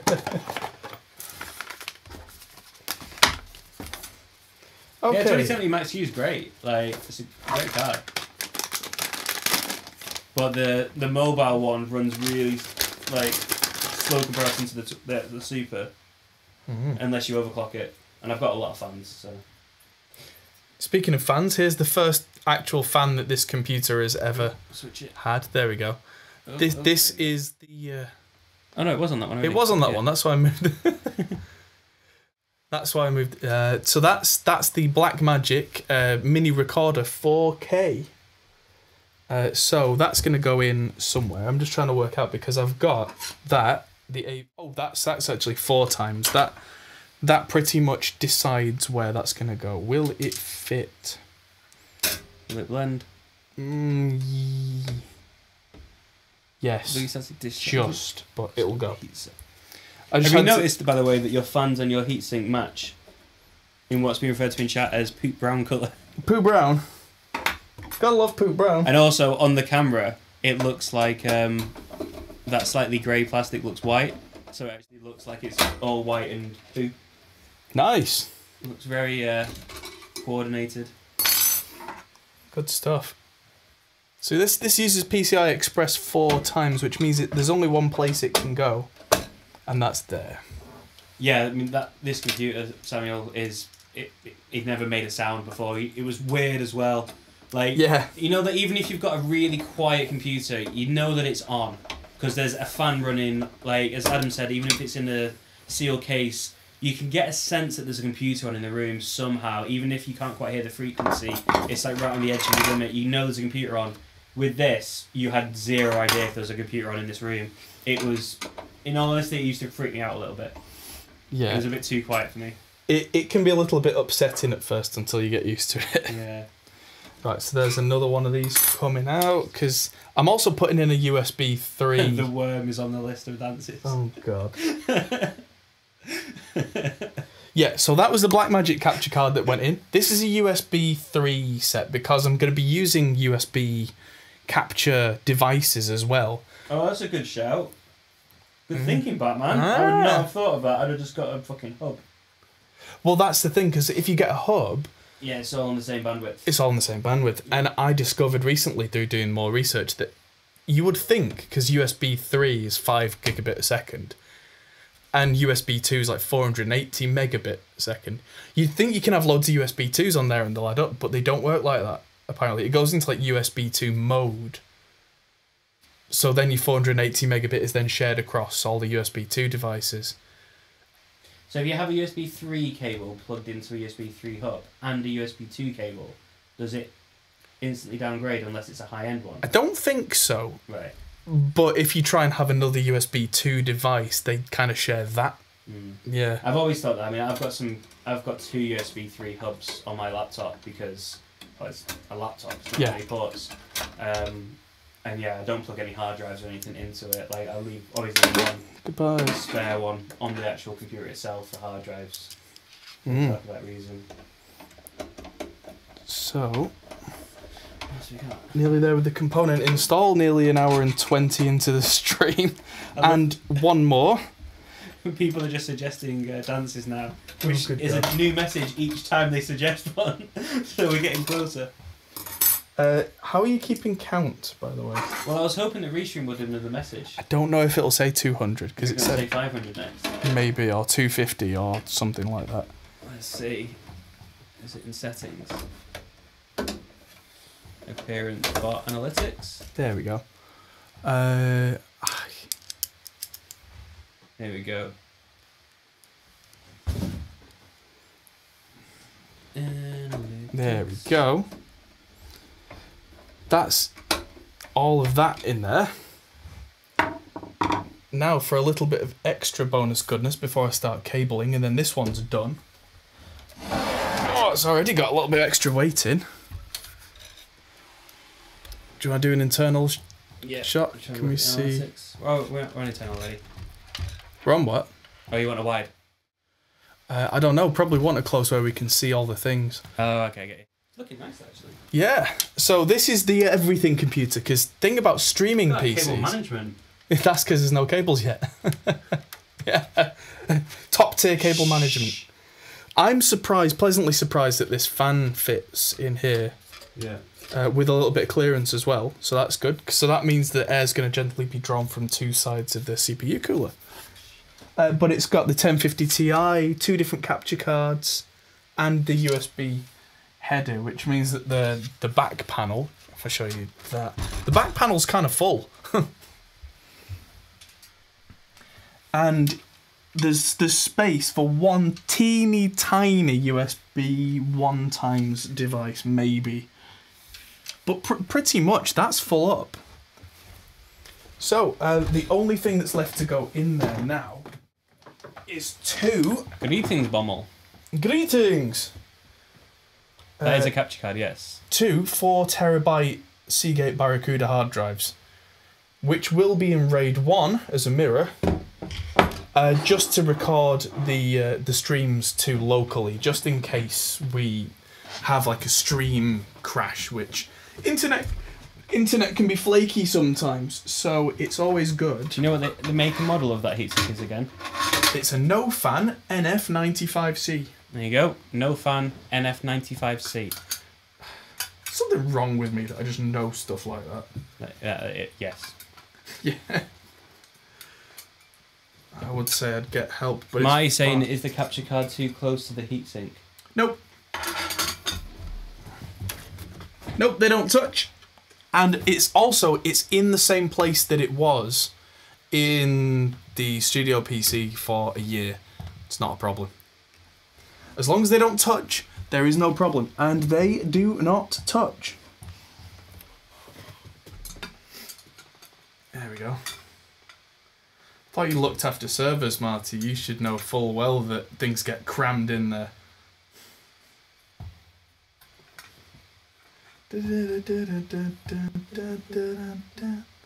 Okay, so... Oh, okay. I have the number of messages now. Oh, how many? I'm not going to say. It's not 200 then? It's not 200 now. Right. We're going total messages as well, so you can message across any of the other platforms. Right. I don't know if the guys in chat can see what I'm doing, but I am installing 2 spinning rust hard drives on these rubber vibration mounts. Very nice little design. Okay, Mike, stop. Spamming will get banned if that's what we're doing. Yeah. As funny as that is, let's not. Marty, he'll ban you. He'll time you out. He'll do it. He loves to ban people. He doesn't get to do it much because the community's too nice. Yeah. So don't give him a chance. Don't give him ideas. Don't give him weaponry. Where did I put the manual for this thing? Help! Is it near my beer? Let's find it. Is it? You are the only one, Austria, who's talking in Twitch chat. Usually I'd been there as well, but I'm down here at the moment.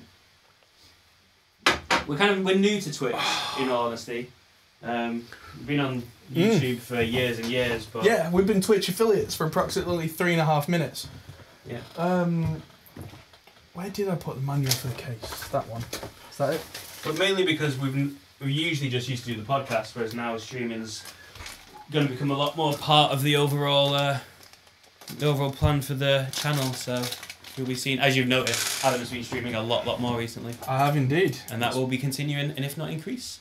Nice. It's been a lot of fun doing lots and lots of streaming. And we're even... Can we let them in on the secret we're planning around the studio? Which bit? Like setting up cameras and stuff? Oh, that's no secret. Yeah, just making sure. So the idea is, because I've got some experience with some of this stuff, is helping Adam set it up so that literally he'll be able to have a wireless mic on, and when he's just in the studio working, he can be streaming. Even when he's doing the videos, you'll get to see him screwing up all of his lines repeatedly, because we'll stream all of the videos and everything. So it should be a lot of fun. And if clients are happy with it, we can even stream sessions and stuff. Yeah. And if they want to. That's very much the idea. I'm going to try and encourage people to get on that. It'd be good promotion material for them. Yeah, well, that's it. If a band... I mean, the only worry I've had so far is a singer saying, oh, but what if I make a mistake on camera? I'm like, well, you're in the studio. We just do it again. People expect that. Yeah. So we're going to have, so we'll be able to have it set up so, chat can be on one of the screens on the studio, so, the bands will be able to see chat. Maybe even set up a chat screen in the live room as well. So it'll be really cool. We even talked about putting a projector on the wall for chat. Yeah, I've been thinking about a few different ways to do this setup, and it's entirely possible if we... Oh, we never banned anyone, okay, just time out, go on. No, I ban people. If someone's being a bit of a knob, then it's like, yeah, you get a chance, and then if you keep going, nope! Harsh but fair. Everybody gets one.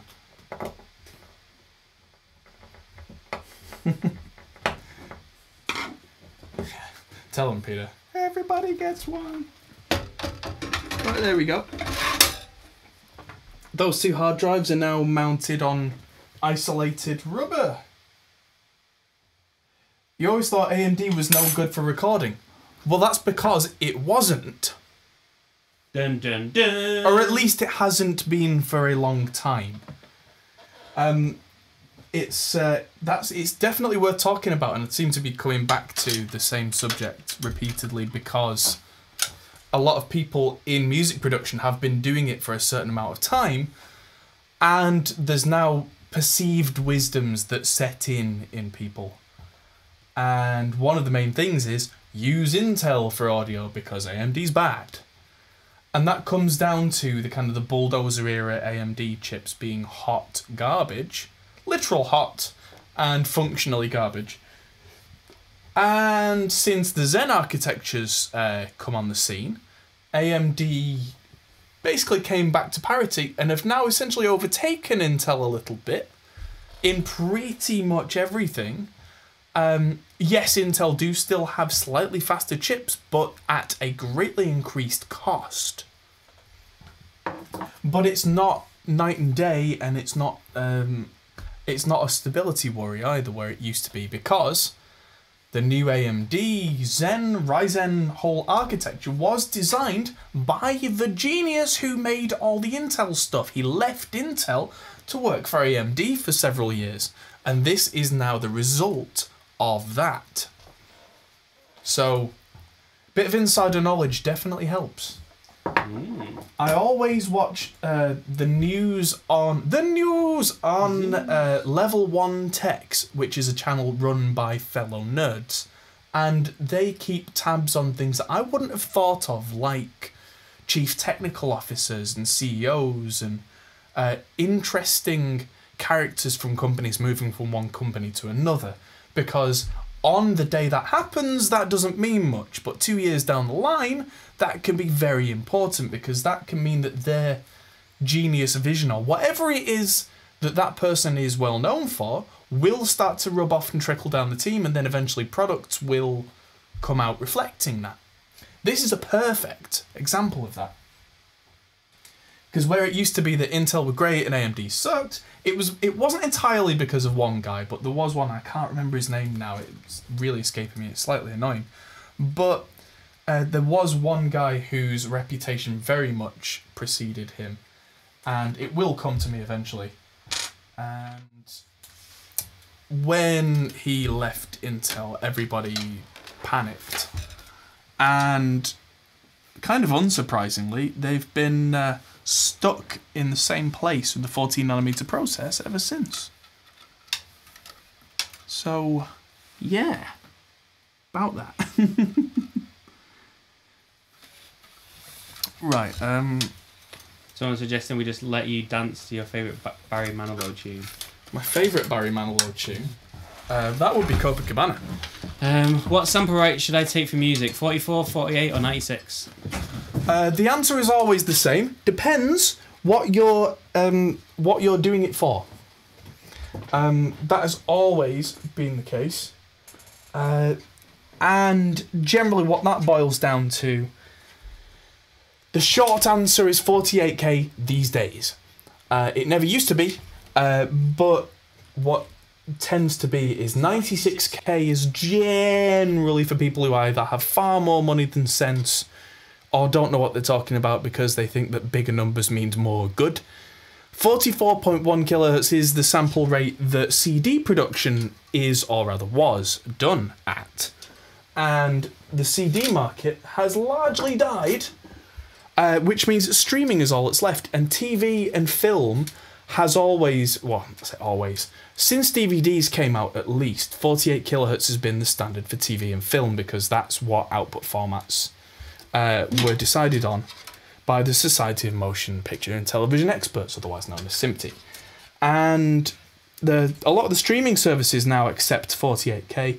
It's higher sample rate barely, but it's closer to the ideal, which is 64k, which nobody does, which is a real shame. But that is the closest to ideal filter specs. I mean, 96k is also good for that and getting rid of anti-aliasing, but generally speaking, I've found that 48k gives me very pleasing results. Most people are happy with it, and I don't need to resample for any reason at any point. And not resampling is far more important than any of the choices that you might make. Did you know that the CEO of AMD is the niece of the CEO for NVIDIA? What, Dr. Lisa Sung? Yeah. I did not know that. It doesn't. The CEO of Jensen Huang, apparently. That does not surprise me. Lisa Su and Jensen Huang. Oh, right, okay. And let's say congratulations to Rock and Roll, who was the 200th message. Yeah! Of tonight's chat. You get to decide what dance Adam... We're not putting any songs on because we don't want any copy strikes or anything. So you can just ask him to do a dance, of which he will do for approximately 2.7 seconds. Thank you to chat for this momentous occasion. You have approximately 20 seconds to decide on your dance, otherwise it will be void. There we go. So I'll just tuck that cable in there. Well, you say record, mix and master at 48 unless they want a CD. No, talk to your artist first. Be clear with them, what do they want it for? If they have a market where they only want to work for CD production, do it at 44.1. Why? Because that's the sample rate that CDs run at. I get that, but why not just do 48 and downsample? Because there's always some inherent quality lost when you resample. Oh, okay. Even if you're downsampling? Yeah. So it's not like video where you're not going to lose quality by downsampling on video, but you will on audio? Yeah, pretty much, because it just doesn't quite line up right mathematically. Right, because obviously with video it's just... You can get very, very, very, very, very good results these days. Rock and roll's losing it. He doesn't know! Yeah, you can get great results with resampling. Again, it's much of a muchness these days because resampling algorithms are a million times better than they ever used to be. Thank you, Timothy. We love you too. Give Adam his dance song. Carlton dance. I can't Carlton dance. I'm not nearly that cool. Peanut butter jelly time. Is it time for a close-up again? My skills have not borne fruit yet. It's been decided. The Carlton dance has been chosen. Does that have music? Yeah, not unusual. Oh yeah, it's Tom Jones. Not unusual to be loved. But what is the Carlton dance? I don't even know. It's that one. Oh yeah. Give me a sec. I'm just in the middle of putting a fan header in. Go on, you flibbity gibbet. There we go.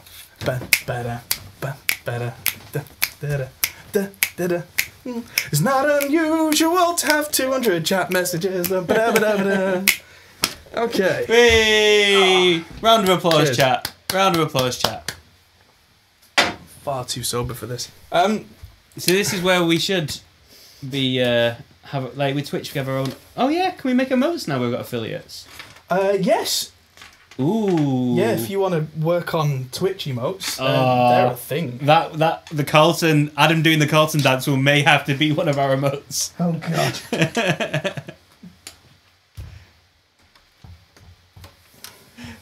Brilliant. Ooh, an HD audio header. I wonder if I can melt the plastic down and recycle it. Have you ever used one of those Yamaha THR amps to record using mics? No! But it could help. Just because you've not been near one? Mostly. I mean, they're not that popular, and I mean, they are popular in homes, but they're not popular with quote unquote serious musicians. And when they are, I just tell them, yeah, leave it at home, and I'll put you through a good amp. Right there is how you sell Ultimate Reaper courses. Ultimate Reaper courses? What's that, you ask? Well, let Adam tell you. Well, in the Ultimate Reaper course, we do some Carlton dances whilst talking utter nonsense. Oh, there's another header for a chassis fan. There we go. Sorry, I'm trying to...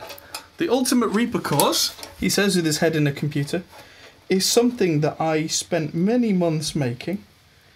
And wonderful... Using this machine, actually, a lot of the time. It's all in 4K, and I... take you through how to Did you output it to 4K? Did you output it to 4K? Yeah. Alright. Yeah, there's something like 80 gigabytes of downloads on the Pro Mix Academy website. It's ridiculous. If you want to download it all in 4K, if you've got unlimited bandwidth, you absolutely can. So yeah, if you want to see in absolute excruciating detail, Your face. Yeah, my lovely face. I mean, just watch YouTube for that. Yeah. But Wait, if I can catch him, there you go. I think that camera might actually be coming through at glorious 720p, but that's just because I was playing with the settings for that cheapy HDMI capture card. There we go. That's USB 3 header plugged in, which is arguably quite important for this computer because it's going to be under the desk, and if we need to plug anything in, it's going to be using these two headers on the front. Actually, it says it's 1080 on Twitch, so maybe you did remember to put it back. No, the output format in total is 1080, but that camera I think is being captured at 720 and up-resed. Right. 15 likes. Let's get to 200 likes, guys. At 200 likes, Adam will sing the whole of the Carlton dance song and dance it on the table.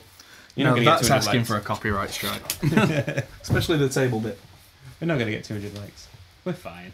You're safe, he says, before you get raided by Warren. Yeah. Get a 5150 and EQ it through a drainage pipe. That'll give you the THR sound. See my torch around anywhere? Is it over there? Yeah. That'd be much less helpful. Cheers. Ow. If anybody heard that pop on stream, that was my knee.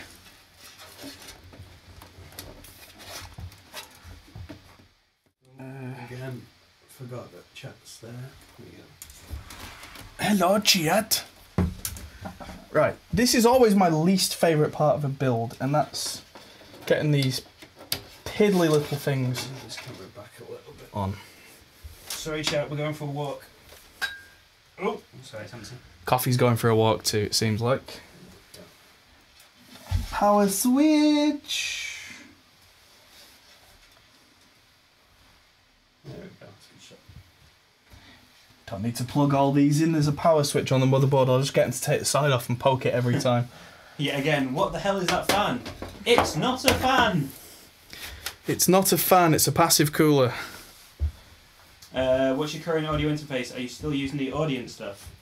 I am using Audient stuff, but not as an interface. I am using the RME HDSPE RADAT as my interface. People don't realise that it's actually three separate things. There are preamps, then there are converters, then there's an interface.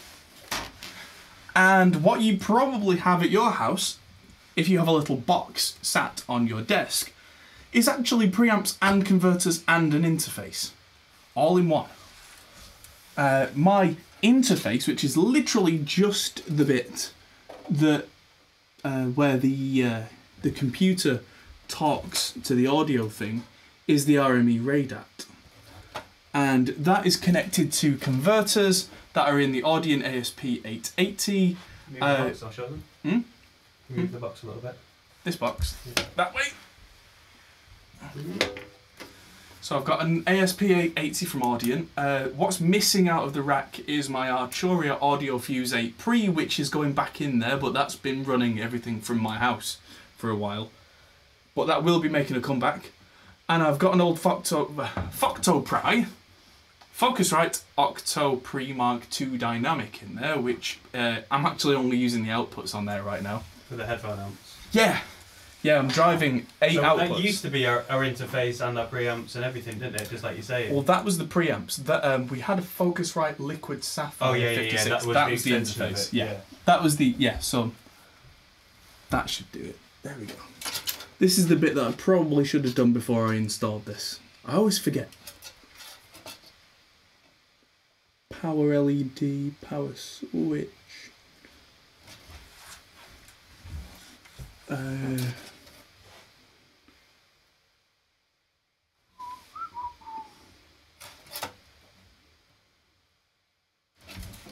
You know what? There we go. I've worked this out, so I'm not going to plug the LEDs in. I don't need blinding. Quite a lot with computer builds, actually. I don't even plug in the power LED, the hard drive LED. I try and have it as dark as possible because the LEDs can be very bright. And when you're just trying to focus on mixing, the last thing you need is bright LEDs piercing your eyesight and giving you a headache. Let's put the reset one in first. Fractal. Yes, the Fractal. Which is probably the sound that I make whenever I hear the preamps on it these days compared to everything else that I have, which is, Fractal. That'll do. That's in. That's all we really need. Got a MacBook for on the go. Would you say the best option is a Thunderbolt interface? I was thinking about the Apollo Arrow. They're fairly solid. Don't let yourself get sucked into the UAD ecosystem though, because they'll get you. Ain't gonna get you. Yeah, the UAD ecosystem I could talk about for hours, but I won't. It's not good, don't do it. But their actual interfaces, the actual hardware they make is really nice, good quality stuff. So, it depends what you need. Now, I am short of power. Full power. So, let's start getting these power cables in here, because this power supply, of course, was fully modular. I think this is going to be quite a long stream now. Torch. I'm already losing my brain. Torch. No. Let's do this the easy way. This is on 2 thumb screws. Goodbye. Okay, there we go. So, that's why they put this on 2. So, CPU. There. Motherboard. There. You're just going to leave all those cables sticking out like that? Yeah. I'll probably come back to it at some point, but we've already gone over time really for this. This was supposed to be a half-hour thing. Well, it started. I need one more cable for the hard drives, which I prepared. I have a box full of cables for this thing, which I've kept in the 3rd box down in the live room. Know exactly where they are, because you never know when you're going to need them. So let's get you in here. Go on, click your little. There we go.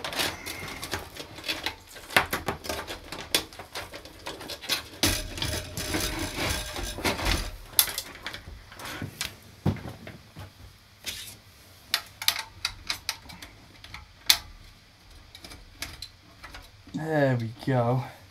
Yeah, Thunderbolt in and of itself is great.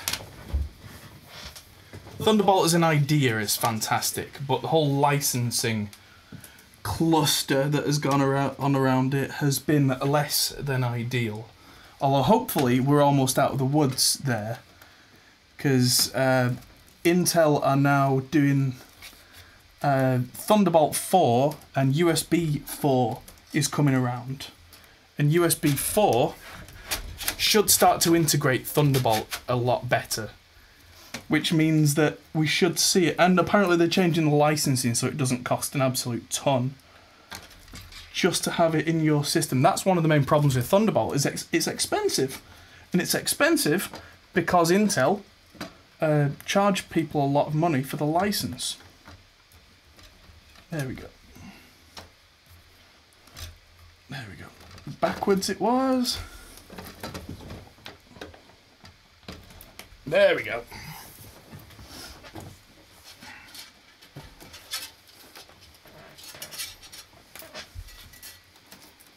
There we go. Let's get that that fan header back on there.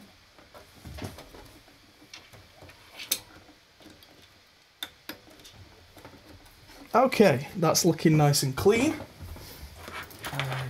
So that motherboard one can go there.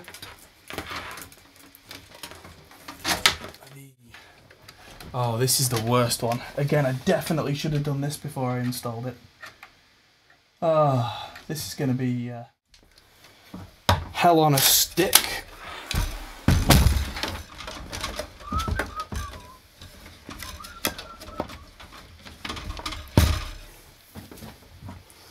I'm going to use... Right, I need to go take the dogs out. Do you want to be left on that shot or the wide shot? The computer on there. Well, roughly how long we're going to... 5-10 minutes. Probably going to be doing this for a while. Yeah.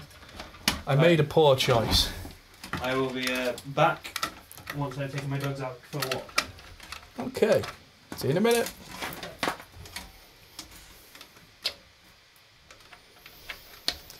Yeah, this is why you're supposed to do some of these cables beforehand, because this is the tightest fit of this whole thing.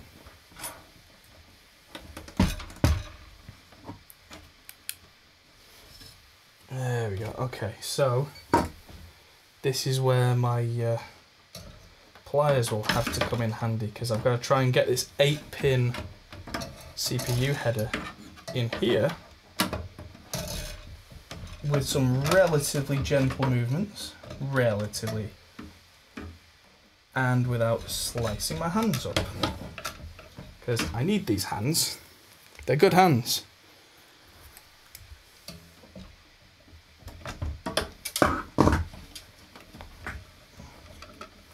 Yes, the new studio build is coming after this. I'm nearly done.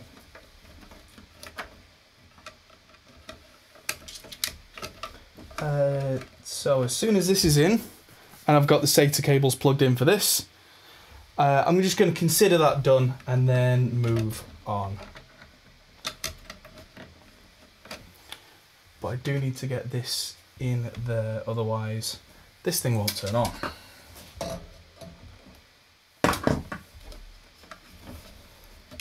This is the downside of having the biggest cooler in history. It's trying to get your hands in there at all is just a nightmare. It's not going to run toasty at all.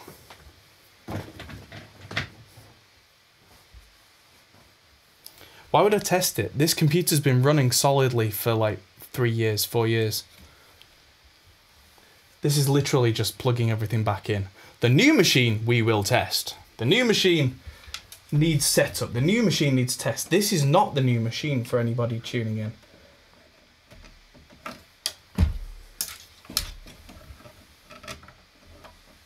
It's been on here for more than 2 years, guys. This is from the Skylake era. Anyone who wants to be an armchair critic, you've not been here and seen it. The most this has ever hit, the most at full load, 63 degrees. Y'all think y'all know what you're talking about. This is an Intel 6700 quad core. Doesn't generate that much heat. In the wider world, in the big scheme of things. Right, what I'm going to have to do, I suspected I might have to do this, is take out this fan.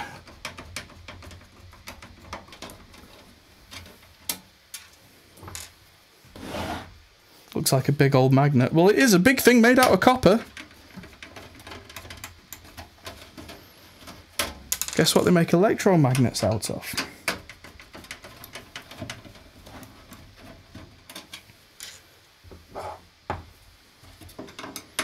There we go. There we go, by taking that top fan, not out, but just out of the way. Oh, that's loads of room now. That's fine. And now I'm just throwing half the desk around. There we go. Definitely should have done this at the start. But mental note for next time. Especially with a fully modular power supply, you can definitely get away with doing stuff like that. You can actually trail a cable off something and plug it in later.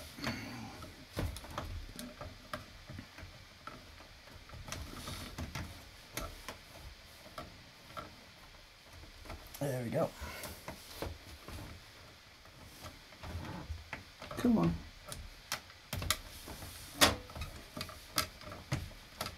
Gotcha. There we go. There's always a way round. Right, that EATX 12 volts is now sufficiently connected, let's get the fan back on by throwing those fan screws around. That was supposed to be sarcastic commentary. There we go. Not literal. Got a parts list for the new studio computer. Due to an administrative error on my part, i.e. being an idiot, we don't. But we have a 4-hour stream that Scott was on, where we list it, and by the end of that stream it is literally this setup. So if anyone wants to quickly dive onto that stream and use PCPartPicker.com to reassemble that, that would be amazing. That would be greatly appreciated. Yeah, I do need a magnetic tray. Yeah. I have a tray for screws over there, but not a magnetic one. Now, if I built more computers than this, I would definitely just have one as a matter of course, but I haven't built a PC in a little while, which is why I've been very much looking forward to doing this.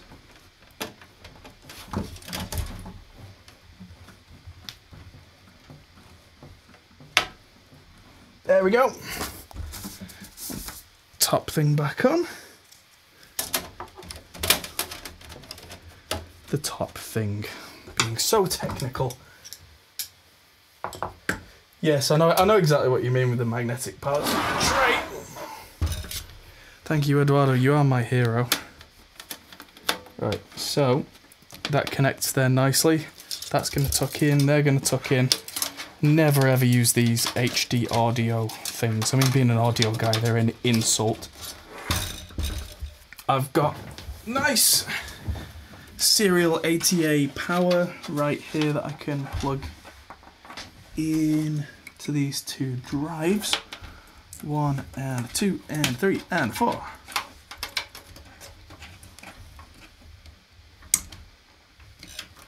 And that can now tuck in the back there. Very reasonably tuck in the back, might I add. That's not going to be a struggle for space at all.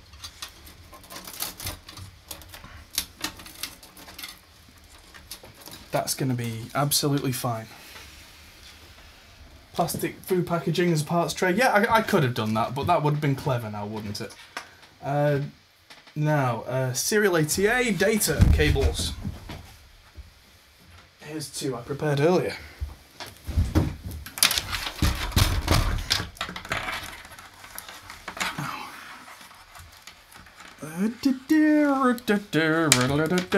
One of these has a right angle. There we go. Try and get the right angle in the place where it's not going to be a problem. Get these two on, get them fed through here.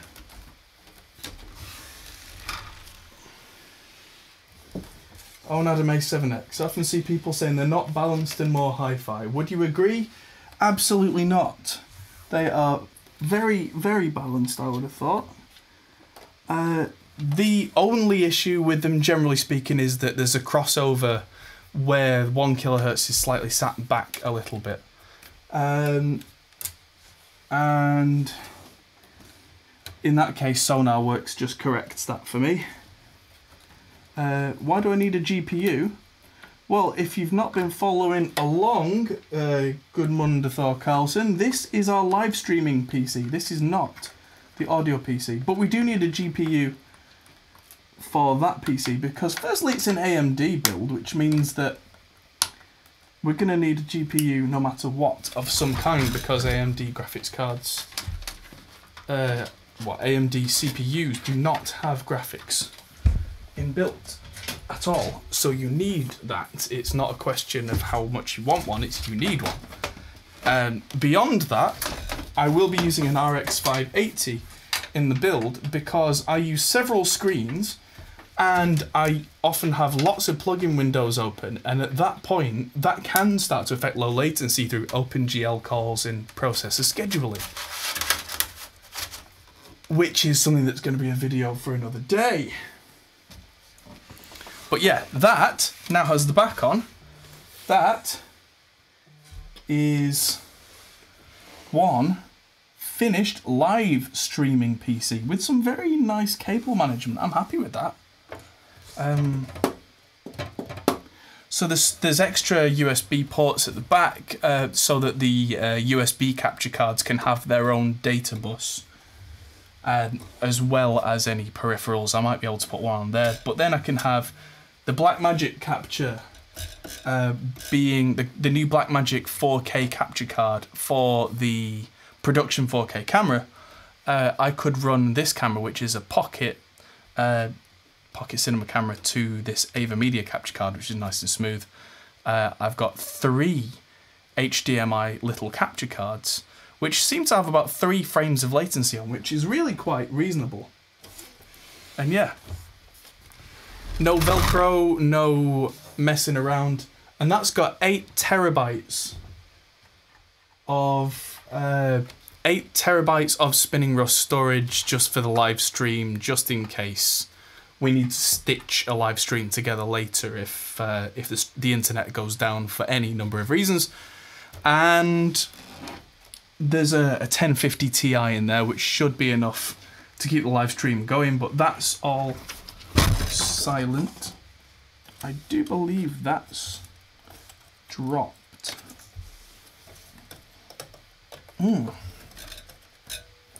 Okay, that's worth looking into here. That's definitely worth looking into. It would appear that... Oh no! It's an illusion. It looked like one card had actually dropped into another, but it hasn't. That's the 1050 Ti's actual chipboard that's sat on its own cooler. It was just a trick of the light for a minute there. Yeah, well, the GPU in there is what I used to have in the studio PC, which was a Palette 1050 Ti Calm-X, K-A-L-M-X. Their Calm-X range are entirely passive, so if you want completely silent computer builds, you can do that. But the most they go to is about 75 watts of heat on one of those. For obvious reasons, you get too much heat generation and fanless designs just can't keep up. How much is the Blackmagic Pocket camera? That's the old Blackmagic Pocket camera, and new they were about £800. I definitely wouldn't recommend getting one of those. If you get one of the new Blackmagic Pocket cameras, they are significantly more expensive, but they are much, much nicer. And I was considering getting one of those myself. I was actually considering getting a Blackmagic Pocket 4.6K, or it might have been 4K. And in the end, I decided against it. I will be upgrading cameras at some point soon, but I don't want a main camera that films ProRes anymore. I want one that does a more compressed format, just because even though I can color grade and... Oh, this is nice. 1 second.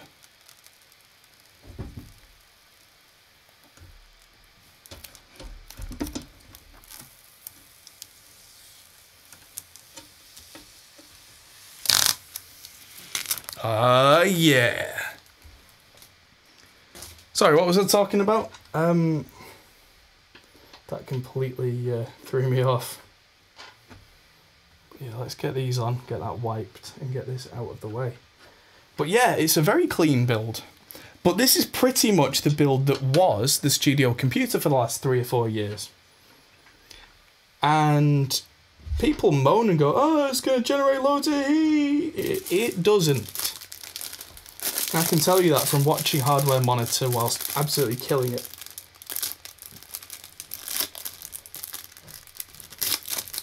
And yeah, would SonarWorks be the best investment to make sure everything's balanced?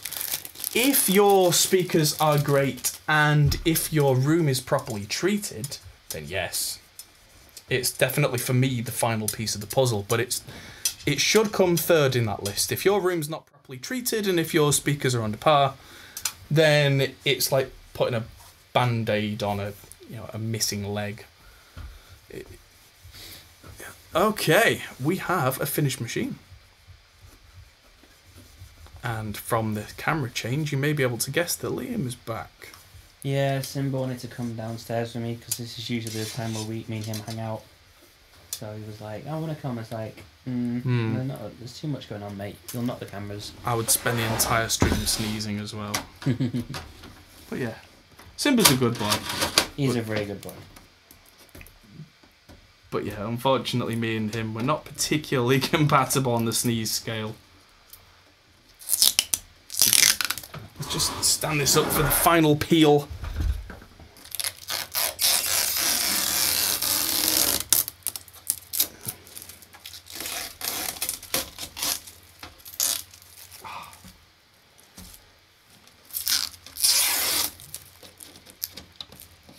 Come on. It's one of the best bits.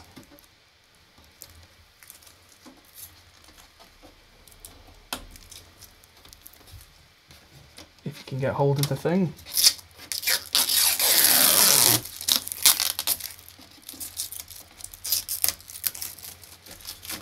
There we go. One finished streaming PC. Now it's time for something you've all been waiting for.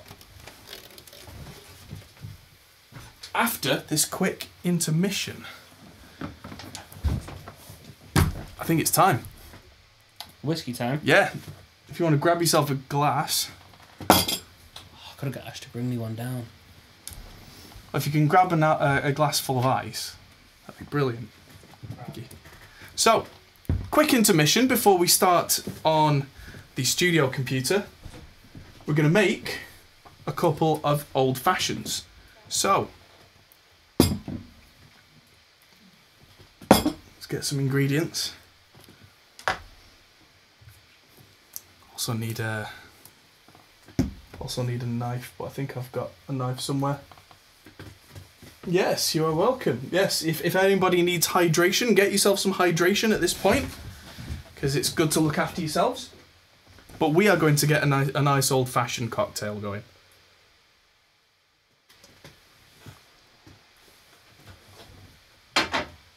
So, waiting for Liam to come back, but I'm going to begin this with Angostura bitters. Bitters are awesome. They smell weird. Oh. It's 44.7% alcohol by volume, but you wouldn't drink it on its own because it's, well, whew. It's really something. But yeah, I'm going to start peeling this orange. I might even eat a little bit of orange. But yeah, there we go. I would usually do some really nice strips of orange peel for the, there we go. More live streams. I do 2 or 3 a week. Yes, come and see the live streams. Right, so I've got some nice bits of orange peel. Liam's getting the ice. You're supposed to use regular gum plain cane sugar syrup. I like to do this with golden syrup. It's just a weird particularization of mine. And so we're going to get a nice cocktail going that I can let mine melt over ice. And we'll begin to unbox the really, really nice components. And I will get a box to set the setup on. Touch the lucky degaussing preamps. How's everybody doing in chat? Y'all got yourself a nice drink? Y'all set up well? I bet this is slightly anticlimactic so far. You thought, right, let's do it. Wait, what? There we go. Didn't want to pour the bitters out, but that smells lovely. But yes, tonight's old fashioned is going to be done with Woodford Reserve. Woodford Reserve being one of my favourite bourbon whiskies.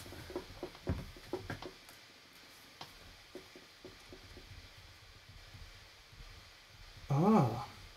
Yes, do hit the bell, everybody, the bell icon, because even if you subscribed, it quite often won't tell you if we're going live or if a video is dropped. Did you know we've done about 17 videos this month? That is to say, a video has come out at least every other day.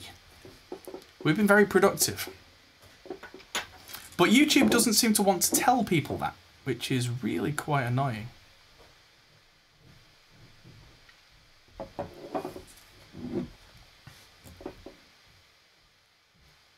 Aha! Hero. So, are you going for just straight bourbon or whole hog?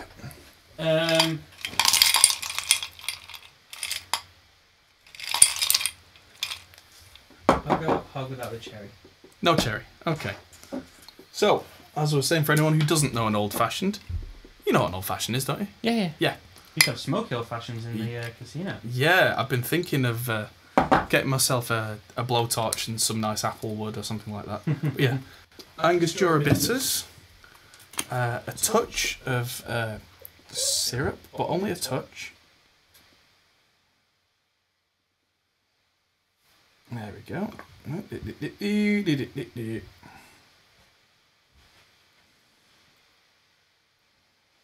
There we go. And as I was saying, I prefer golden syrup. It's just got a certain something. Je ne sais quoi. Je ne sais quoi, yes. There we go. Orange peel. Mine's going to have the glacé cherry. My favourite bit when it's full of bourbon. And feels like I'm going to have to wash my hands, but a generous double Woodford Reserve.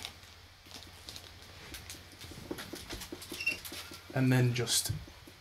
Oh, thank you. That definitely helps. In 2020, always have anti-back wipes with you. Yeah. And then you just stir and stir and stir. Stir yours first because I can stir mine all night.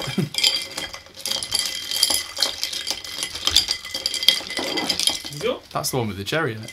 Oh, I thought you could stir mine first. I said I was going to, which is why it takes a while to stir, but... There you go. Golden syrup's a bit sticky, but yeah. Cheers. Yeah. So, nice clean surface. Oh yeah. Whoa.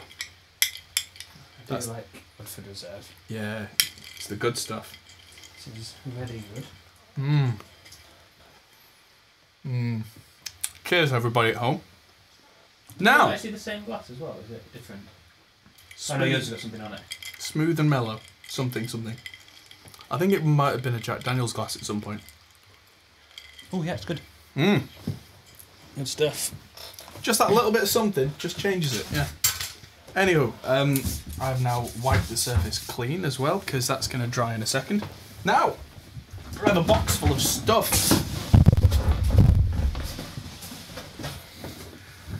Now, in front of me, I have a box that earlier today had an Audient ASP880 in. Now it's got an Audient ASP800 in it. And I'm being incredibly extravagant as using it as the place to set up my motherboard. Because why not? So, let's... I say the word so too much. Pull our motherboard out. And... Start building the PC before you have too much fun. Well, yes. Fun! The drink was to celebrate the beginning of the adventure. Where are the cigars? Well, one, we don't really smoke, but secondly, we're in a sealed recording studio. The only ventilation we have are those, you can see them actually, they're the intake or the outtake? They're the intake, and then to the left is the outtake that comes in from the outside. So this place is pretty much hermetically sealed. Yeah, because the downstairs is completely sealed. Like you can see, there's like not even any light from the ceiling, because it's all completely sealed. So yeah, by law, we need to have some ventilation down here. Otherwise, we will just suffocate. Yeah, soundproofing comes at a cost, guys. To the level we do it, definitely. Yeah, this place ain't no joke. Everybody thinks because the camera's looking this way and that there's some foam on this wall that we must just be in some kind of shed. Right. The assumption in the recording studio world is, oh, that foam doesn't do anything. Therefore, we don't know what we're doing. Well. Yes, this floating room is definitely useless. Yes, absolutely. So.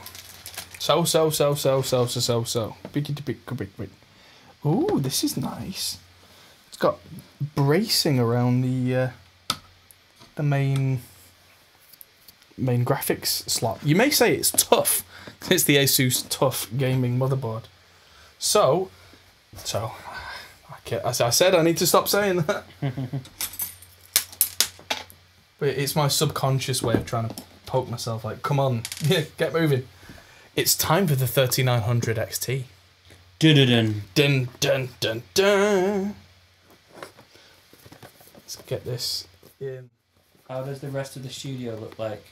There's a studio tour video on the front page of the YouTube. There is, and even if we were to give you a little tour, today is not the best of days because the lights are not on.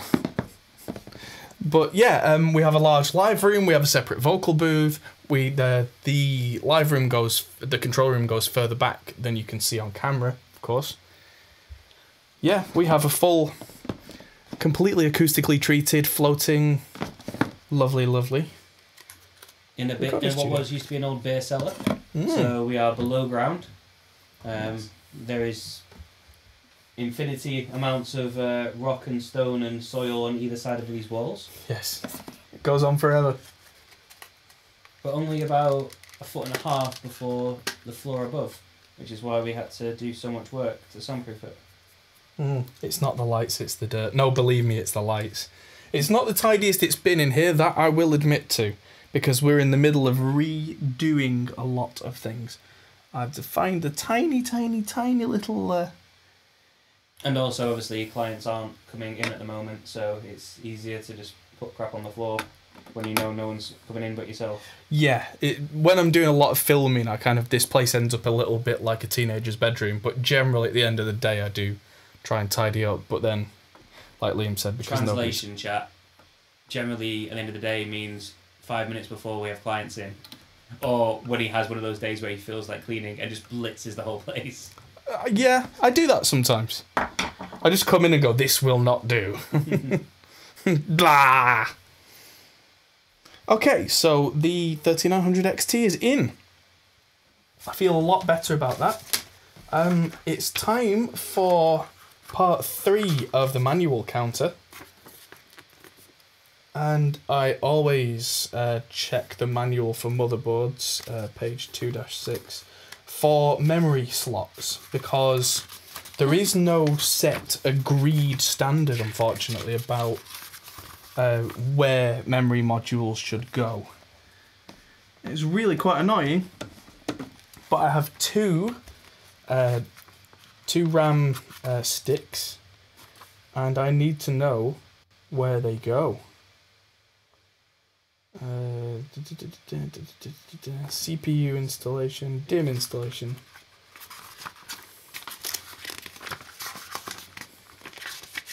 This is just pictures. That didn't help at all.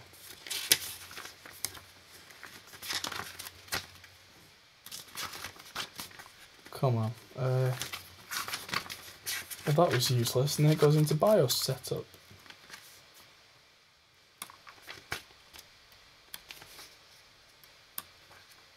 Memory configurations. System memory. There's a video on Reddit. There's a sign that says, "Caution, swan is aggressive," and the swan's ripping down the sign. Swan is aggressive. Wow. Right, there we go. Yeah, see, it's got A1, A2, B1 and B2. But apparently if you've got 2 DIMM slots, it wants you to put them in A2 and B2, not 1. Right. See, this is the thing that motherboard manufacturers just can't decide between themselves. But the next thing to get out of this box is our Corsair Vengeance LPX, which is a 32 gig kit and is 3600 megahertz. Pretty damn fast. But yeah, I decided not to go for faster memory than that, because if you start to go faster than that, on any system you start to risk instability. And so I figured one of the best things to do, especially for audio guys in terms of performance, is match the Infinity Fabric speed to the RAM speed. Some people say, oh, it's to double the RAM speed, but it's not, because DDR stands for double data rate. When they say it's going at when they say it's going at 3600 megahertz, it's actually going at 1800 megahertz, which is half that, but you get twice the amount of data through. So it's a bit of a marketing exercise in that way. So having them line up perfectly is good for you. So where's that picture gone? So it wants me to put these in the light. Oh. Oh. Yeah. You alright? Yeah. Oop. What about the oop? Oh, manual count needs to go up. Manual count, yes. Hey, I'd quite like to use that PS2 port. I have nothing against PS2 ports. They're actually better than USB for keyboard and mouse, because they support by default things like N key rollover, which means you can mash loads of keys at once. If you don't have a control key, you have a strong key. STRG. I do. I have a Sturg key. Sturg. Sturm und Drang. You have Alt though. Yeah. Alt and Sturm. Alternative. That's kind of Russian. Sure. Right. So it's time. He said it again, ladies and gentlemen. Do you have a slow counter? God, I'd break it. It's time for a massive cooler again, because I like massive coolers, but this time it's a Noctua D15S. This thing's going to be huge. Do you want to chuck some stuff off the desk onto one of those boxes? Just Good question. It's a little messy, that's all. It is a bit messy. People will see what's going on. You don't just have to point the camera at the thing then, are you? I know, but I need the wide shot for this bit. The cooler's so big you need the wide shot. Yeah. That's the Meshify user guide. That's the AMD box. That can all go away for a while. Oh, he caught it. He caught it, chat. He caught it. I'll probably need half of that. So I I'll like come back to PS2 over USB. Why? Yeah, I was saying I prefer PS2 over USB because right. for keyboard and mouse. Why? Because it's designed literally with a direct memory access, so it's got things like N key rollover. A lot of USB keyboards, if you mash more than about 4 keys, it won't register them all. Whereas PS2, it automatically will. As an audio producer, quite often you're pressing quite a few different if you keys. use a decent mechanical keyboard, then ghosting will be on it anyway, so you won't have an issue with that. How much are you paying for that? I don't know how much you pay for your keyboard. However I like. You can pay a £5 for a PS2 keyboard. Yeah. Well, I can pay 190 quid for a keyboard. Yes, you can. And it has RGB on it, so I win.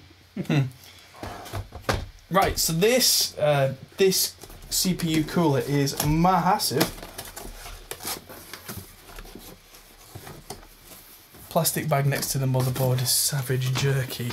No, that is not Savage Jerky. That is a packet of Cryonaut, which is my favourite thermal paste. Very, very good thermal paste. And I've got a little bit left over because I've been using it in everything. You know, barbecue, chicken. Ooh, some serious cardboard. And that's another serious cooler. What size is that bad boy?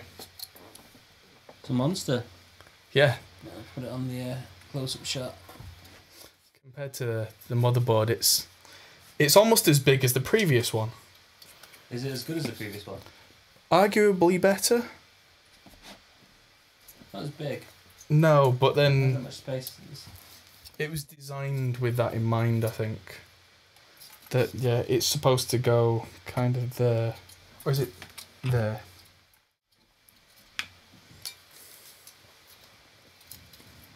I'll have to consult the manual. Is that a fourth manual? I've not looked at it yet. Okay. If we get to 5 manuals, chat, what do we get him to do? The memory is low profile, but you don't need low profile with a D15S because the S model, they actually cut bits out at the bottom so you can have tall RAM and it won't hit. I don't know if, yeah. So there's a cutout here so you don't have to have low profile RAM with this thing. Hello, Nick. How are you? Yes. Yeah, so even the non-S version, like Eduardo was saying, which is the double fan monster of a thing, that one has... why is there no picture of it? Picture of it in action. Yeah, they are very, very, very quiet. And if you need them to do cooling, they can do cooling. Oh, they gave me some MX4 from Arctic Cooling for free. I'm just going to put that back. I'm good, thanks. And the D15S doesn't come with an AM4 mounting kit. But you can separately buy an AM4 mounting kit. So that's what I did. Because I knew I wanted it. Does this count as a manual? I think it does. Yeah. That's 4.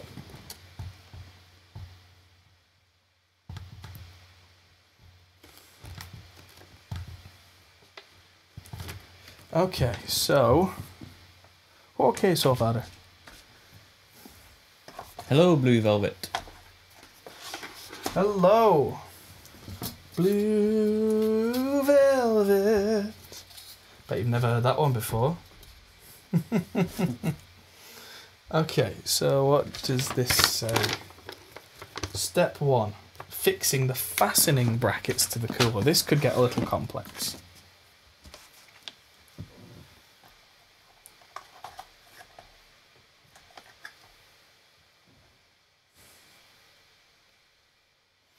The following cooler models already use blah blah or compatible fastening brackets.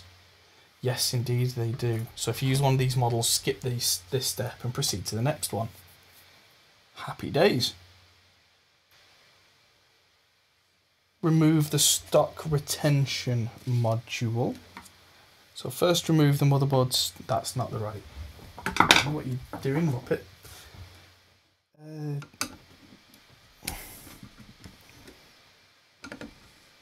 There we go.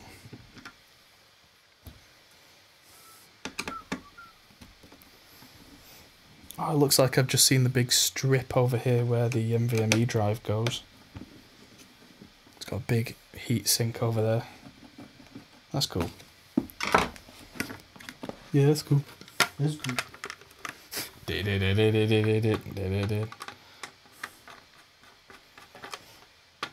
I haven't heard that song in ages. Which one? United States of whatever. Oh god, I even forgot that existed. Yeah. Went to see my friend and he said, hey, that's cool. Because this is my United States of whatever. It's essentially very apt.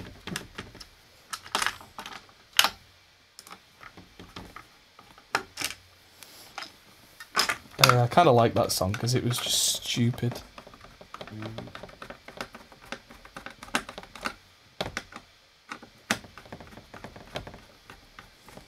Does sound familiar. Yes. Okay, so that's the back plate. Egbert Gone. Fontelot. Oh, so I do want the stock back plate. Okay. I can do that. Make sure that stock back plate goes back.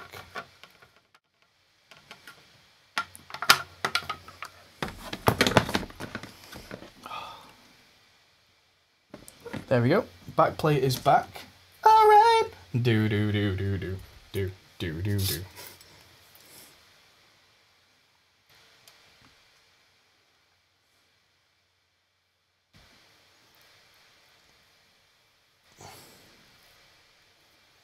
Orientation. Something something. Stuff and what's it? So if I have.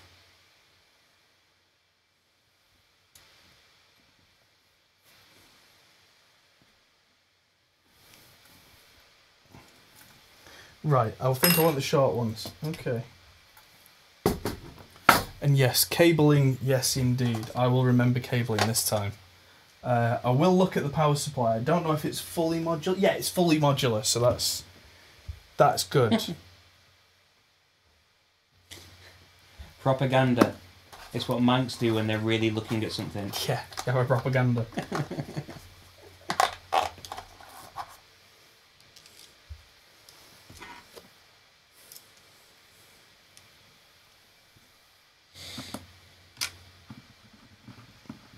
Okay, so apparently these go. Good day and good morning from Australia. Hello. Good day, good morning, hello, how do? Right, I don't want to go too far with this. He says already having gone too far with this, because that's supposed to go on there.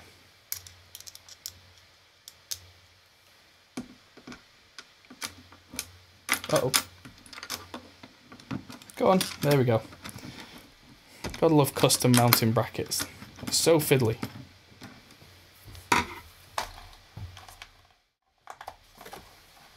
I hate doing the CPU part of a computer.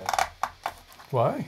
I don't know, it's the part that requires, like, I don't know, everything else just clicks into place perfectly, where CPUs sometimes need a little bit of elbow grease, just slightly. Oh, that used to be an AMD thing, definitely. Yeah, with the AM3 and AM2 mount, where you'd be like, gunk. Yeah, like, even with like my Intel one, it's not a lot. It's just more than any other part of it. Yeah. Do you know what I mean? Just a bit of pressure, and you just feel like if I'm gonna fuck it up, this is where it's gonna happen. Yeah, I know that one. But I did spend the extra money on the scanner computer builder that we buy parts off. They do like an insurance thing where if you manage to mess up your components on install, they just replace them. Oh really? Yeah. Cost a bit more. Cost about 40 quid for this build, I think it was. But if Which is still less than getting it built by them, so... Yeah. Because they charge somewhere in the region between 150 and 200, depending on what you're doing Woof. to build it. But they burn-in test it as well and everything afterwards, so... Mm. Yeah, that's true, and they do know how to do things like testing overclock profiles and that kind of thing, which I'll be doing a tiny little bit of, but generally speaking, especially for audio builds, I do tend to not do very much of that. Okay, so just a test fit looks good. So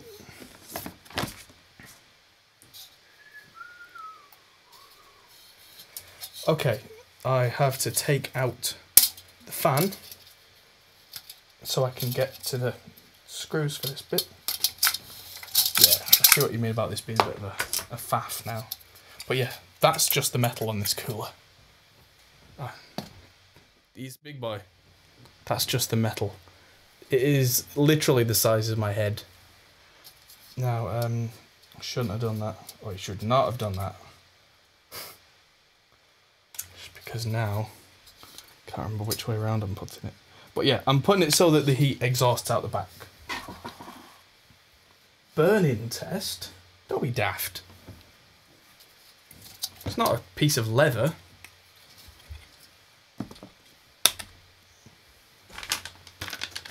As long as I know that I can do a Cinebench or that kind of thing with it and it's not going to crash, I'll be confident from there. Because it's not as if I'm going to be pushing for like extreme overclocking with high voltage or anything like that. All I'm going to be doing is the smallest timing tweak. Now, put a little bit of a P, probably quite a large P of thermal paste on there. That's maybe a little more than I intended to put on there, but it's still not. It's not loads. Now. Oh right, yeah. So this thing's actually one-sided. Don't know if you can see that on there, but it's this cooler's actually one-sided, so that it gets out of the way of the graphics card. So it can still be really big, but it doesn't overhang that PCI slot. Because if I do it the other way, it's kind of the wrong way. But yeah, all you really want to do at this point is just slop it down. And that doesn't look like it fits. Oh boy. Why doesn't that look like it fits?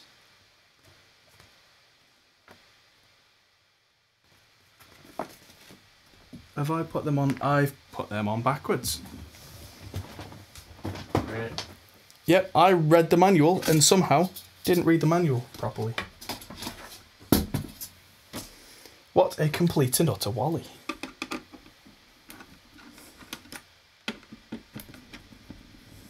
Looks like I'll be doing that again. Well, good to know I was getting a nice even spread on my thermal compound.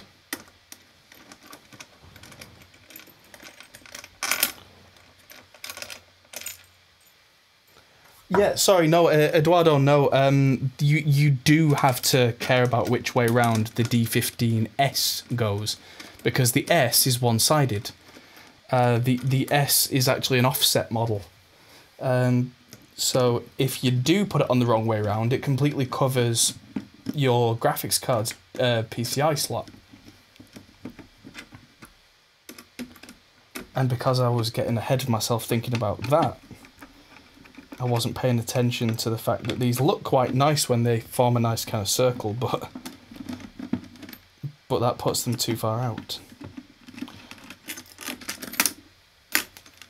Should have done a better by-eye test fit there, but now I am thoroughly aware.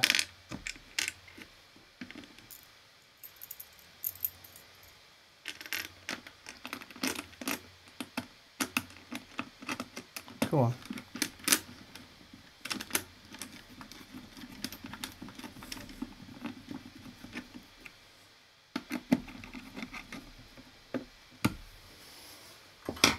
Right, and back on, because that's nice spread thermal paste. Plop. And that now fits perfectly. And I can get my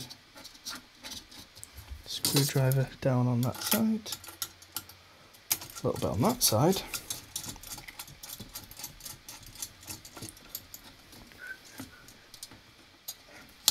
There we go, make sure it catches, because if it doesn't catch, there ain't no screwing down happening at all.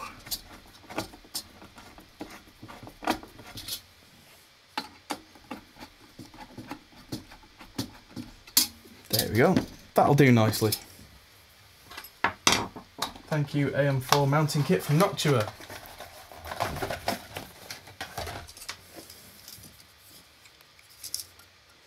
And I want the air to go out that away. I want this to be mounted over here and over here. There we go.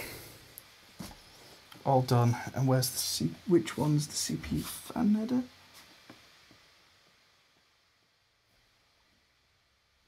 CPU fan, CPU op. CPU fan. There we go. Right, next up, I think, is we're going to look at motherboard bending. Nah, that's fine. That's the box bending. There we go. So I'm going to take a guess that if I take these two off, That's where the NVMe SSD is going to go.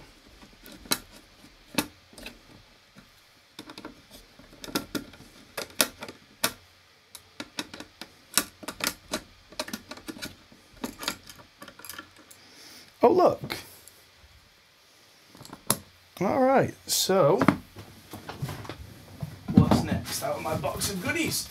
That would be a 970 Evo 1TB. Very, very nice drives. I've come to trust Samsung for data more than most recently because they have their own chip fabs and their known quality is a lot higher than other brands who kind of use third parties to do a lot of this stuff.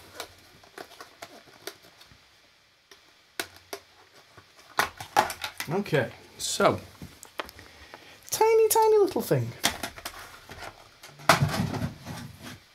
How many heat pipes does that cooler have to the cold plate? 1, 2, 3, 4, 5, 6 heat pipes that go off in both directions.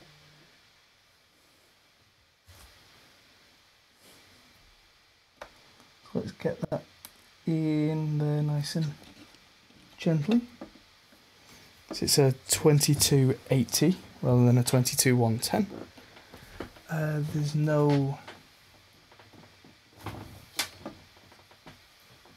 no screw in there by default, which means that they must be in the motherboard box. Where did I put the motherboard box? Where is my mind? It's the second biggest box and I can't find it. What have we done with it? It's over there.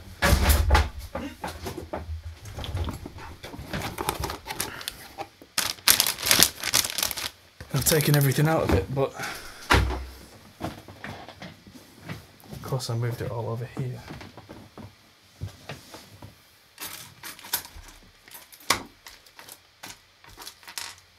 Oh, here's the tiny little ones.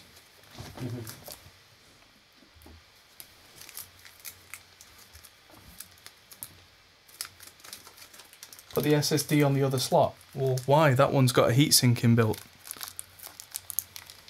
Why would I not do that?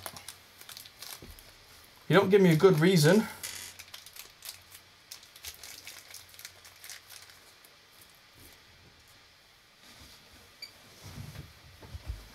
Let's take that back out of there a second.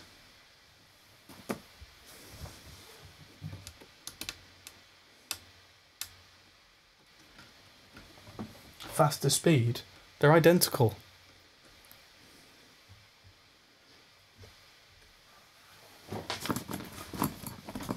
They are PCI Express 4 times. This is a PCI Express 3 times drive, which means that that is not something I need to care about. Now, let's just check the motherboard layout.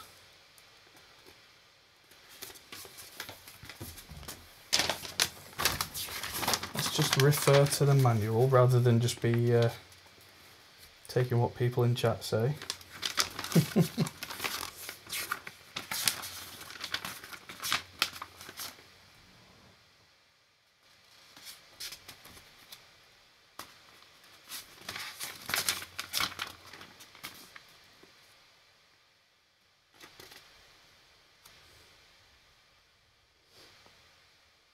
M.2 socket 3, M.21 socket 3, 1-16.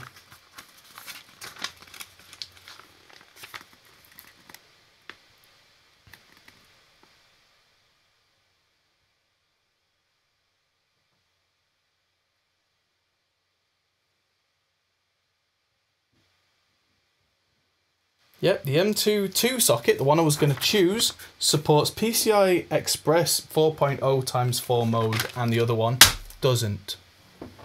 Yeah.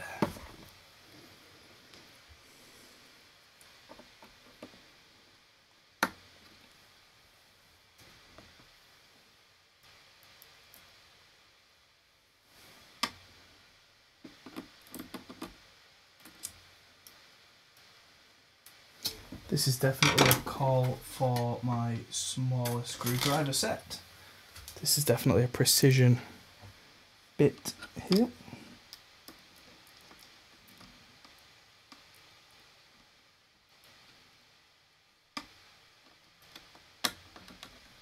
Okay, that is nice and solid. I can take the back off the thermal adhesive here, because like I said, this has a thermal heatsink, and that's more important to me than it being a little faster, which it wasn't anyway. Heat management is very important. Oh, come on.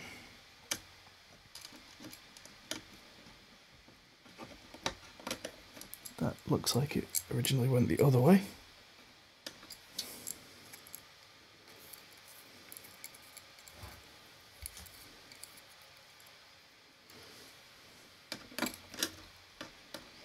Looks like maybe I was supposed to swing this out. But then if I swung it out, how was I supposed to get to the thermal adhesive? Yeah.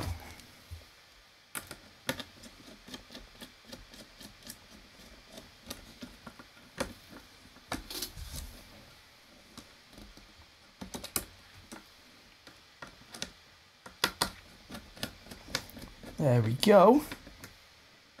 One NVMe drive installed. Are there non-thermal heat sinks? Well, I mean, you could have a heat sink made out of soup.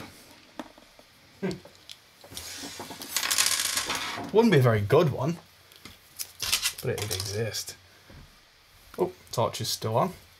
Cryonaut, your job here is finished. Thank you very much, sir. I'll see you at the next build.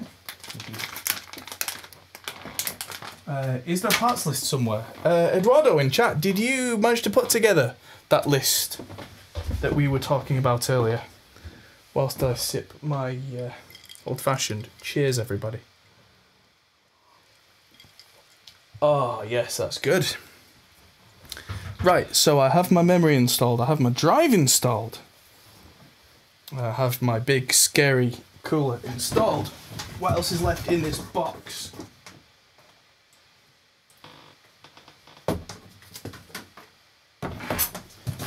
Oh, and there's the power supply, of course.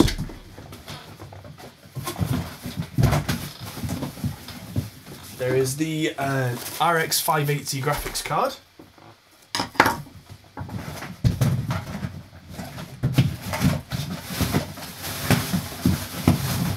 I think that's it. It's actually a pretty lean and mean build, this.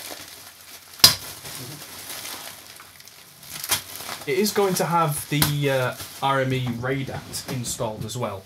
So it's actually going to have quite a few of these slots filled when we get to that. But in the meantime... Graphics, no graphics. Hmm? Graphics? Yeah, graphics.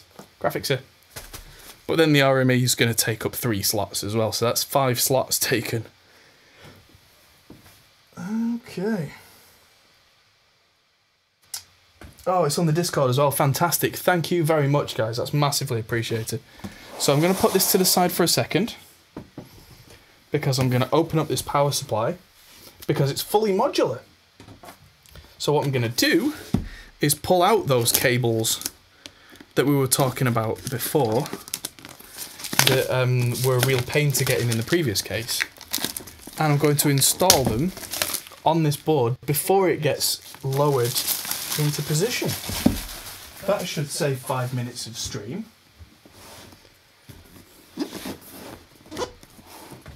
Yes, your RAIDAT will only be 2 slots. I have purchased the timecode expansion because I like to run the timing for all my interfaces off the word clock inputs rather than the ADAT, because I always found that ADAT could be a little bit flaky in terms of timing. But then when I did that, I was running much longer ADAT cables than I am now. I was running like 6-meter cables, which is too long, really. Right, nice power lead. Ooh, you actually get like a gentleman's gym bag full of power cables. Yeah, the length to go to these days to try and impress. Yeah. So I'm going to take the power supply itself out. Even that's in a bag. Why do they put power supplies in like a Hessian sack? Power supplies in like a blackened potato bag. What good does that actually do anyone? I mean... Improves its shelf life. Yeah.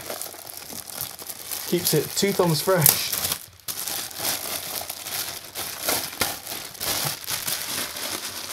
Okay. So let's ditch the box for this. Now, the build shouldn't be too bad for this one anyway, because it's a relatively open case, this rack mount case. But yeah, because this is, again, fully modular, where... Thank you, Blue Velvet. Yes, thank you. We'll see you soon. There's no... Oh, there's 0 RPM mode, which I'll switch on the inside. 0 RPM mode means that it doesn't run the fan at all unless it feels like it really, really needs to for some reason. It doesn't mean it's just off. It doesn't mean it's just off. No, it is just off, but if it gets above, I don't know, 70 degrees or something like that, it'll kick in. But otherwise it'll just be just on low. And I'd just rather everything in the system, wherever possible, just not be on at all unless it's needed. In that case, I should, in a reasonable mix, still have a silent computer. And that's why I got the specific 580 that I got, because it's got a 0 RPM fan mode. That's why I got that power supply, because it's got a 0 RPM fan mode. I got the Noctua fan here because it runs at something ridiculous, like 600 RPM. Yeah, well, every cable over 6 meters will become an antenna, unless it's optical. And of course, ADAT being optical, that's one of the best things about optical cables, is there is no electromagnetic interference, because light doesn't pick up electromagnetic interference. Having said that, ADAT moves over Toslink, and Toslink was never really designed for professional applications, and then Alesis kind of hijacked it in the early 90s, late 80s, and it all kind of went downhill from there. So, the reason I pulled this, there's another one for the SO count, I pulled out the power supplies cable. Oh, the SO count. I thought you said the manual count. Oh, I've been looking at the manual. You can probably add one on there as well. Oh, you looked at the manual. I looked at the manual to make sure the memory was in the correct advised slots. Ying. Oh yeah, that was in the manual. Counts. Just making sure we're not adding the same manual twice. Sure. Well, Dante is your friend. Well, Dante's nice, but Dante is not your friend if you're worried about your wallet at any point ever. Any reason my 32 over 64? 32 gig over 64 gig? Yeah. You don't need 64. It's a lot of money. You don't need that much RAM for audio. And if you run less RAM for audio... But what if you want to have 2 Chrome tabs open? Yeah. Yeah, no Chrome tabs for you. I'm sorry, but you can use 64 gig of RAM quite easily if you've got the internet open. Like, if you do it like fucking Chrome, man. Well, not wrong. But yeah, like I was saying, getting back to back on track. If you only use 2 of the 4 available RAM slots, you can generally find RAM kits that run much more efficiently with lower latency and quite often at higher speeds as well, which means that then the speed of the memory can be brought up to match the frequency of the processor's internal workings. Especially for AMD, it's called the Infinity Fabric. And if you can get the RAM speed to match the Infinity Fabric, you'll have a much better time. It's like having gears that don't quite work on a car. If you can have a setup where everything is just perfectly tuned, everybody has a happier day. PCIe. Is that the hard drive? What? That? Sort of thing. Yeah, the hard drive's under that. That's a heat spreader. I've not actually seen an NVMe drive. All right. Desktop. Yeah, they're tiny. They're teeny tiny. It stops there. That's it. Because Ash has got an external one All right. in a case, which is sick. It's like this big and it's a terabyte. Right. USB-C. Oh yeah. Insane. That's a terabyte, and it's the size of a stick of gum. Yeah. So you put a case around it, it gets a little bit bigger, so Yeah. it's in the other side of one. But yeah, it's absolutely sick. So she's got a little MacBook Pro, the 13-inch one, Yeah. and then a terabyte attachment to it, and it's like still easy, like it's so light. It's amazing. You put it in your pocket. It's brilliant. That's cool. Right, that's a Molex connector. Don't need that. That's PCI Express. I'll probably need that. That's another PCI Express. I don't need two of them for a single graphics I card. found a hard drive that had like all the old studio stuff, like from like when we did all the Groupons and everything. Oh yeah. Yeah, it's got like all the sessions from that period, like 2013, 12 or something. Yeah. I think I've got a backup of that somewhere as well. It might be your because it's from the big box hard drives. Don't suppose you did find the Odd Squad Mayseto stuff? Not yet. No. I'm still going through the stuff. I've not found it yet. I reckon it'll be in one of the drives up there though. Yeah. We actually started that as Odd Squad. Yeah.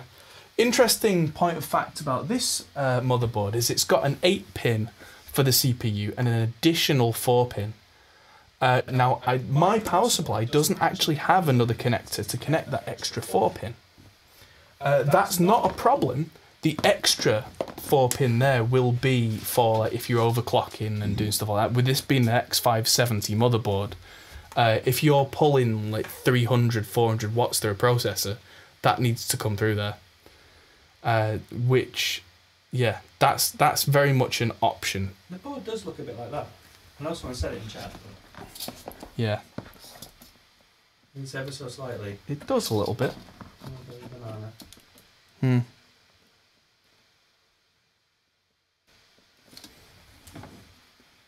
Well, despite how it may have appeared, I didn't actually pull on the things very often, and they're very hard, and that was on a cardboard box. And even if I did tighten them all the way, that's actually tightening through a back plate. And the back plate, if I show you the back, means that no matter how hard I would have done that, which again I didn't, that wouldn't have caused a bend on the rest of the board. Now hopefully that's nothing to worry about, and when it goes in the case, it's not going to be vertically mounted anyway. There's not going to be any further vertical force. It's going to sit like this for the rest of its working life, unless it becomes an extreme PC in a few years. Mm-hmm. So that should be. So what graphics card did you get? I think it's a Gigabyte RX 580. Yeah, what's that an equivalent of? An RX 580. It was NVIDIA. Oh, In normal speak. in normal speak. Like a 1060-ish. Right. That kind of thing. It's kind of mid-tier, but mid-high tier. It's a few years old at this point. It's not the latest and greatest, but for an audio guy, I got this because...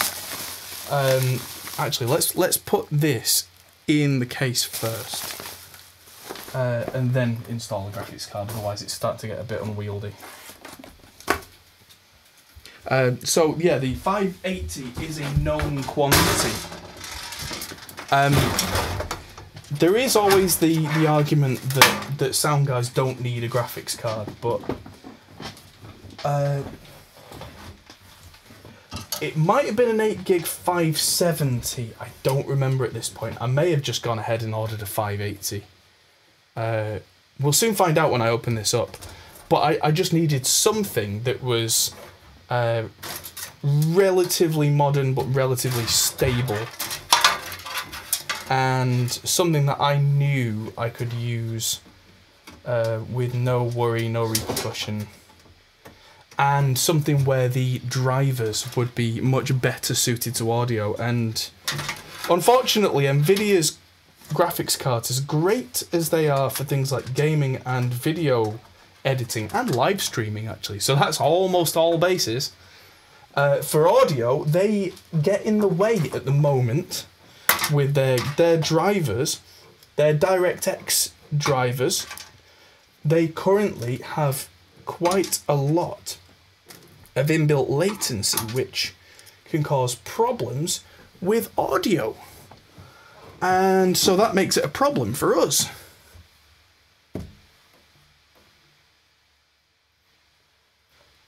Okay. Now let's drop this in with the cables. Oh, no. Almost forgot the I/O plate. Let's get the I/O on there. Oh, I've done that so many times. Yeah, almost managed to do it then. Almost. A lot of super high-end motherboards now actually have the I/O plate pretty much pre-installed. So if you spend more than £200 on a motherboard, that's now largely a thing of the past. But not today. So let's get this bad boy in here.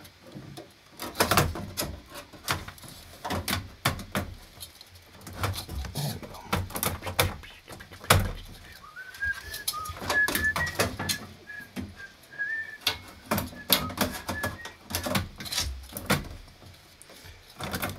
There we go. 7.1 audio that I will never use.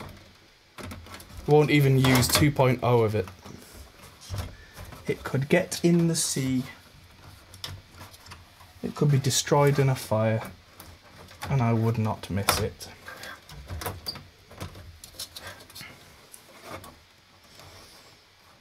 Okay. Let's get rid of the cardboard! Oh, that reminds himself has Transformers in. So that's heavy. Okay. Hello, David! Spacer riser standoff. It has 9 spacers, risers, whatever you want to call them, in there. I just checked them all. You may not have quite seen off camera, but 2 of them had come off with the previous board. I just reattached them before dropping the board in. So fear not, this is on several standoffs.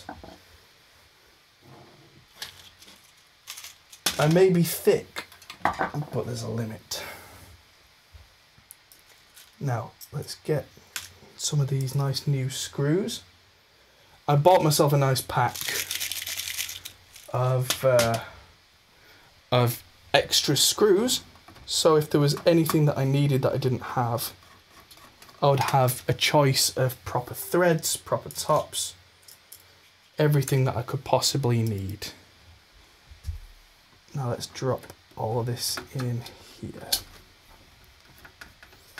It's going to look a little bit weird, this build, because there's not much goes on in this case. It's a very kind of bare looking case, because NVMe drives these days mean that your boot drives are very often just not on the same.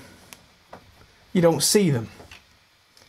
You know, it's not the same kind of visual thing that it used to be. Come on. There we go. I've always been annoyed by I/O plates that that kind of squish against the motherboard and make everything push back a little bit. There we go.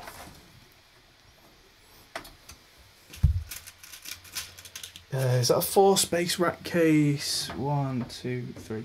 I think it's 4 unit, yeah. And the other thing is, I will be running this with no lid on the case. This is going to be a completely open build, as it was before.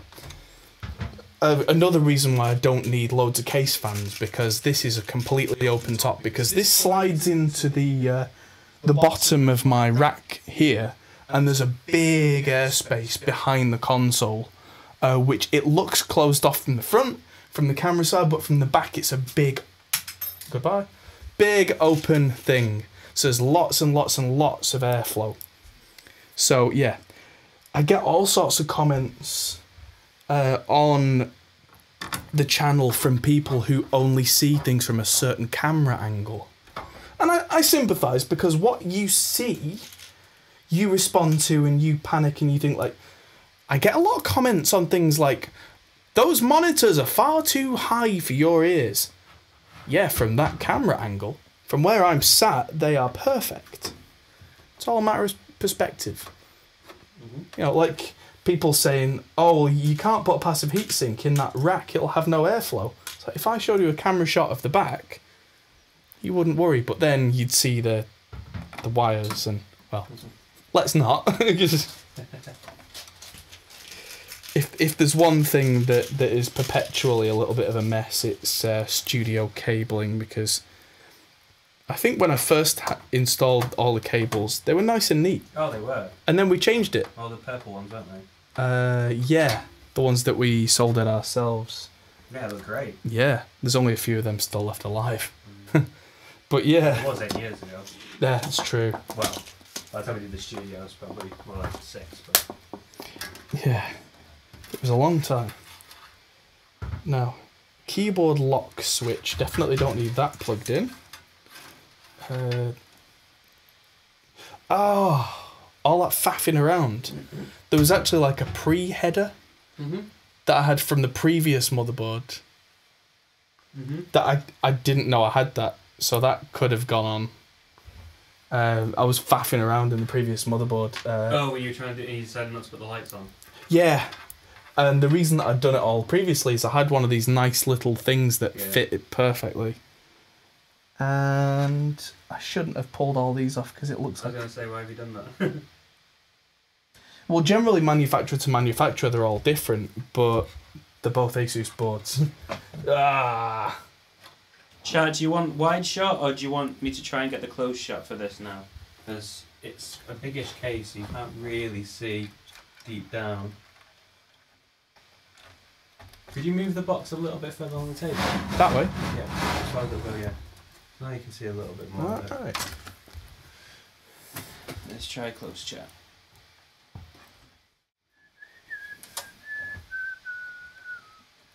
Right, hard drive LED.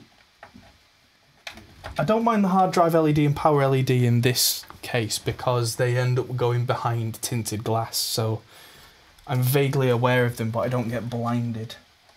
Actually, we don't get that much dust down here because, again, there's no real airflow from outside and it's all sealed.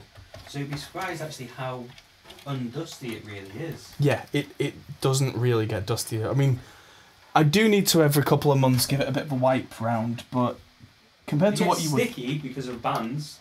Yeah. With the subway, there's a subway just down the road, so they all go to the subway and leave all their crap everywhere. Yeah, that's pretty minging. Okay, so those are in. Oh good, we've got some USB 2 headers, which is nice because I actually use the USB 2 on the front of this machine a lot. Probably far more than I should, but I use them because they're always rock solid stable, and I plug things like my iLock into the USB on the front of the case, because then I can see it and I can just whip it out and take it with me on the way home.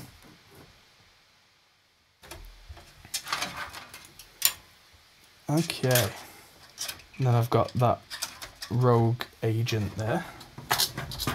2 cables to power the board, 1 ring to rule them all. And I'm going to put the hard drive and DVD drive caddy back in completely empty because I'm not going to be using any of them. But what I do use currently is I've got 2 USB 3 sockets which will be attached to a header right here. Okay, that's gone in nice and easy.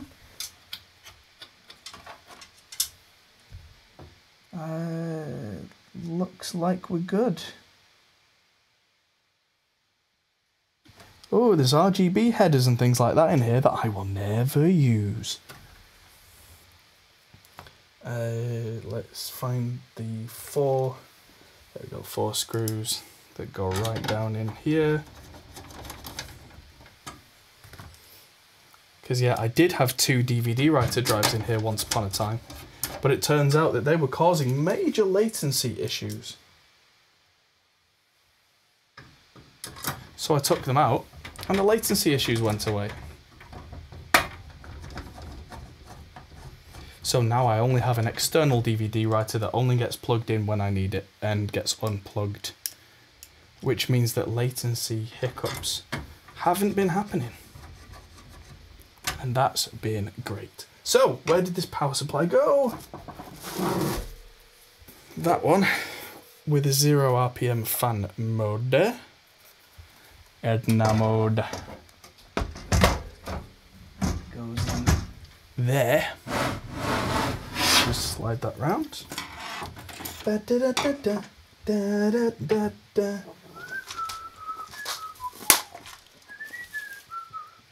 Oh, whiskey, yeah, good idea. Cheers, everybody. Really shouldn't be waving that over the computer. Let's not do that. Ah. Woo! It's got a little kick.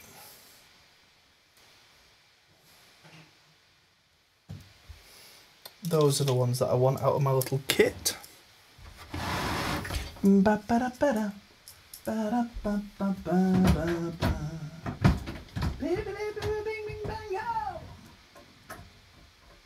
Basement jacks in my head all week. Interesting. I've been trying to put more music on around the house that's kind of vaguely danceable without being kind of offensive, so that I can dance around the house a bit with Ivy. And it's been fun going back to old haunts. Like, I just realised I screwed that one in. It's not actually doing anything, but that's fine. Am I going to overclock? Not particularly. The memory will run at its rated speed of 3,600 megahertz. I will be fixing the infinity fabric of the processor to run at 1800 megahertz. And I'll make sure that the RAM voltage matches the XMP profile. But that will largely be it. The reason that I'm using a quote-unquote big-ass Noctua cooler is that it's going to try, or I'm going to try and have it run at its absolute minimum speed pretty much all the time for its entire life. Because I don't like having noise in the studio at all, ever, if I can help it. Or at least if I do have noise, I want it to be something that I need to be aware of, like noise on a preamp channel, or, you know, a noise coming from an amp that shouldn't be. You alright in there? Yeah. Okay. Liam's just digging around. Searching for treasure! Yeah, I've got the power supply for the LED. Alright. It'll be in there somewhere. ATX 12 volt, click. Alright, next up. We're nearly there now, and then we'll get to part 3. The advantages of having a rack case.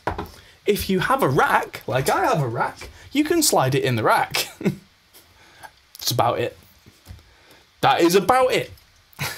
There's nothing special about a rack case, ladies and gentlemen. It's just that this nice console that I already happen to have has a rack on the bottom, which means that I can slide this in, secure it, and then it's out of my way. It's out of footfall. It's slightly off the ground. It's actually got airflow from below as well. And it fits nicely in the system that I have. Also, if you have a lot of computers to build, you can have a rack case and you can stack them all up in a single rack quite safely, which keeps them all out of your way.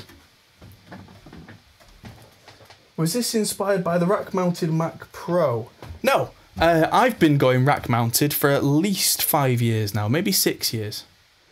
I've had this rack mount case longer than Apple have had theirs. It just made logical sense for me. It's not the nicest case, but for me it's very practical. There we go. Ow. So, that can go in there. Am I still going to work off the 1 terabyte NVMe? Yes. Is 1 terabyte enough? Yes. 1 terabyte for an audio guy is a lot more than you think. even with when you consider things like audio libraries and that kind of thing, be honest with yourselves. How many projects are you going to be working on at any one time? This is not going to have big Steam libraries installed. This is not going to have a lot of video work, because it's not going to have any video work on. That's the idea anyway. If this was a multi-purpose machine, 1 terabyte probably wouldn't be enough. There we go, it's a gigabyte something. RX 570 gaming 8 gigabyte. Good shout, Eduardo. That is exactly what I ordered. Now I'm going to pop this. Drop the graphics card in where it should be, so it gives a nice hearty clunk. And gonna get our PCI Express. Plug that into our power supply. Tuck some of that cable away, because this case doesn't have any cable management to speak of. It's not great for that. But it's an 8-pin power supply, which again, you could run it off 6 pins, but it likes to have the extra pins to try and spread the current load. And boop, in we go. So what have we got here? We've got DVI, 3 display ports, and HDMI.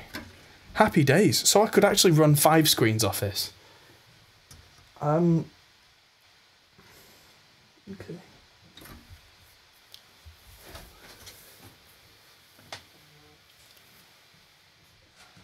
So, my Amazon order has been dispatched. What have I ordered now? Oh God.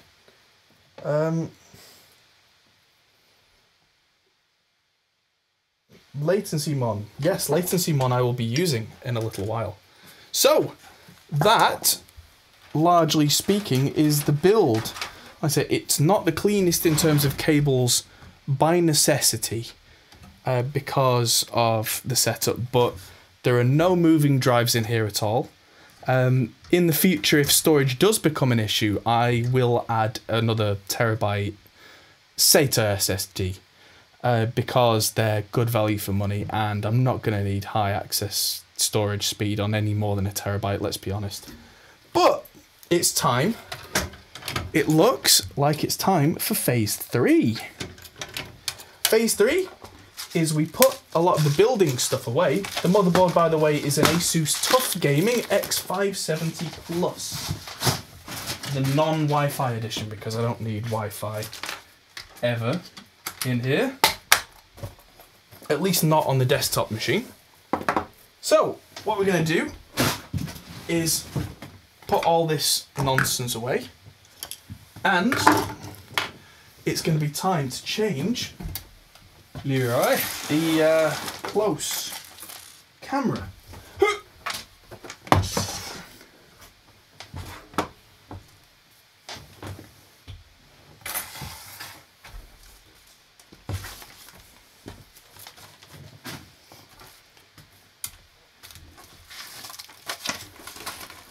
Alright, let's get all this back in the box and deal with it in the morning. In the meantime, just tidying up a little bit, because I've got 2 computers now to turn on and test and do all that good stuff.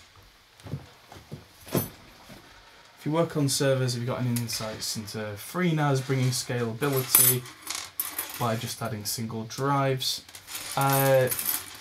That's not something that I have much experience with, to be quite honest. I did manage servers for quite a while, but I kind of got out of that. I got out the whole game, as it were. And so I keep an eye on things like FreeNAS and Unraid, but I generally tend to have off-site things like Dropbox and Backblaze. And Liam's been working a lot with Synology NAS boxes, which have pre-configured setups and that kind of thing, which makes life easier because we're not doing enterprise grade stuff. Now, I think Liam's gone digging. We're not going to see him again for a week. There we go. Let's get this spun round.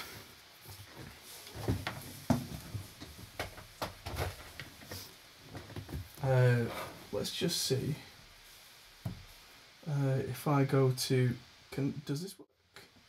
Yeah, there we go. I did a thing. I changed the wide cam remotely. Right, so I've plugged in the motherboard. Just grab a random keyboard and mouse. I found this right behind the vocal booth. Mystery fact.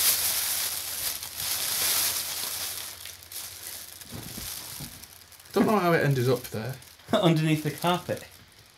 Underneath the carpet? Well, there's like some rolls of carpet behind the vocal booth. Oh, right. What is it? It's from a guitar, I'm guessing. I think that might be the electronics out of my dad's old bass, the ones that broke. So what you get in our studio, random bits of guitars. Weird. Yeah. Random guitar electronics in a carrier bag. Like you do. So, it's one for the cell counter. It's time now to turn this on and install everybody's favourite operating system. You know the one. Linux. Yeah. Ubuntu 19.04. There we go. Yeah, I'm going to have to migrate everything off the server onto a new class, but plus apparently will work. Okay, well that's not the end of the world, I guess. Right. Oh, one thing I missed, I didn't actually screw in that. Oh, and I didn't even put in the RME graphics card. What a complete numbskull.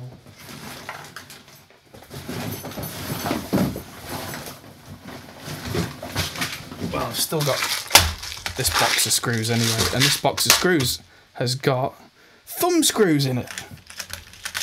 So I can thumb screw the graphics card down.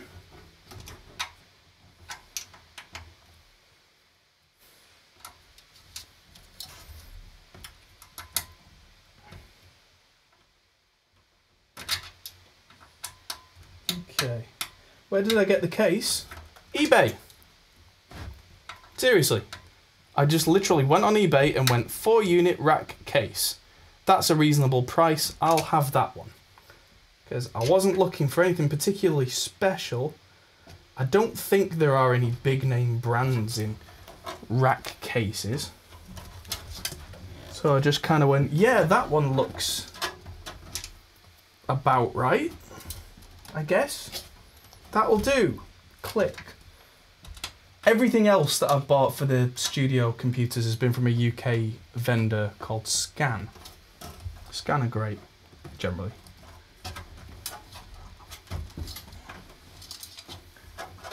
Okay, these thumb screws may actually be too big.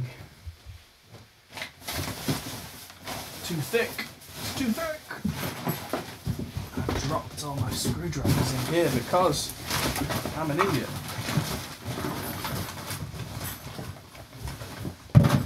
Or did I? No, I didn't. I'm a double idiot. That's like a real idiot.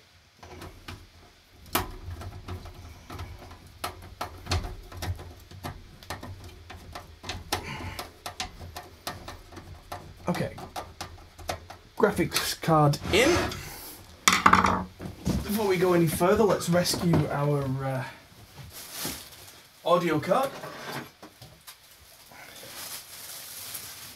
Audio card's still worth more than the processor.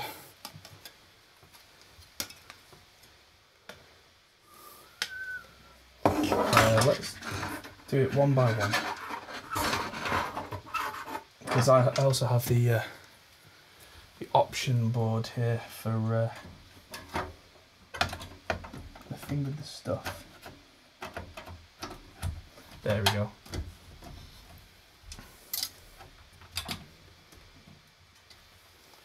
Okay. Just mount these one by one. Mounting these is fairly important, just because you end up pushing a lot of ADAC cables into the back of this. And doing all this setup whilst this computer's never been turned on, which means the capacitors have zero charge, is far safer than doing it later.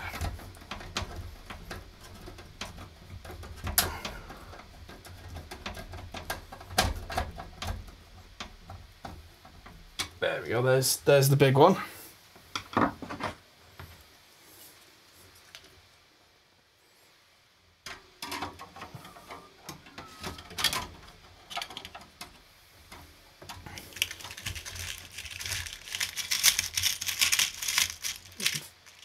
Thumb screw would have been making the job easier.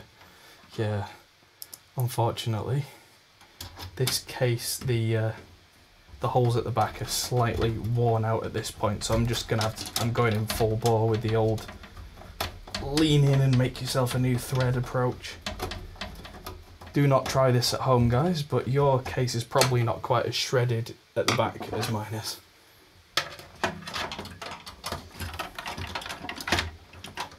And last but not least, the time code option. There we go. Oh, we've been live for 3.5 hours at this point. I've not even started on the OS stuff yet.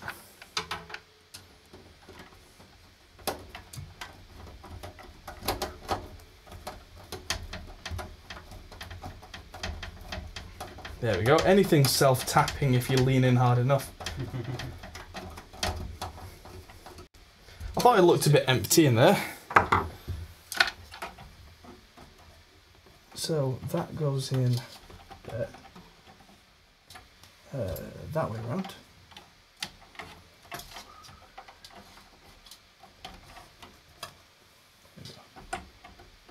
Try to do that neatly without getting it into the GPU fan. There we go. Ribbon cables are great until they're not.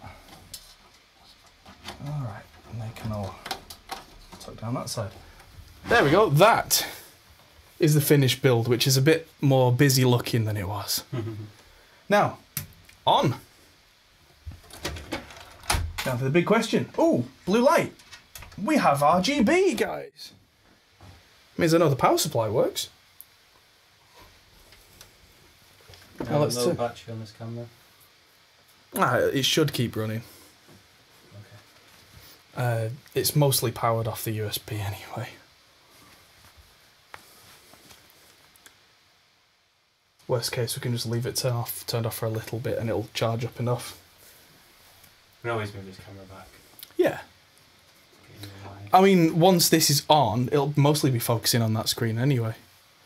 So, let's press the button. Oh, fans move. Now, let's just say the PC builder's prayer. Please post. Helps when you plug in a cable. You absolute idiot.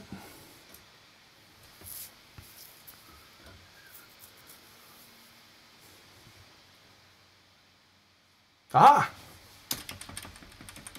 There we go. UEFI BIOS, guys. What are you focusing in over there?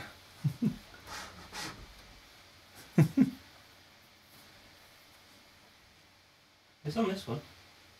Yeah. Yeah, motherboard temperature 19 degrees. We did it!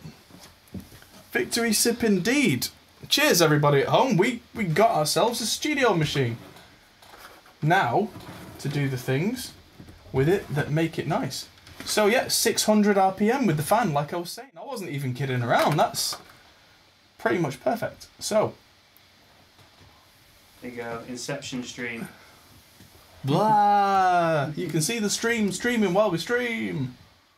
So, Ryzen 3900 XT 12-core processor, speed 3800 MHz, 32 gigabytes of RAM, currently running at DDR4 2666. We can make that go faster.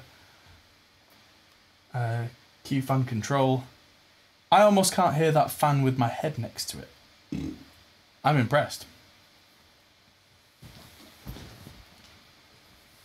That fan's on. It's great. Alright, so next thing to do, I have a USB stick over here. Boot menu. Can't find any bootable devices. That's that's understandable. Can they see the screen? I can.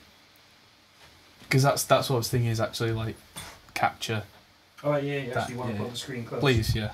Because that's from here on out. That's half the stream. Yeah. You can see the screen, but I don't think you might want to see your face. Stream. So let's have a look what we've got in here. Monitor. Fans ramping up a little bit. There you go then. Boot configuration. No face.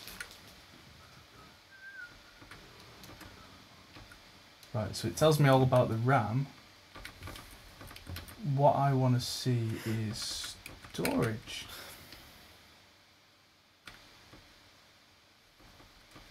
Anyway, I have this USB stick.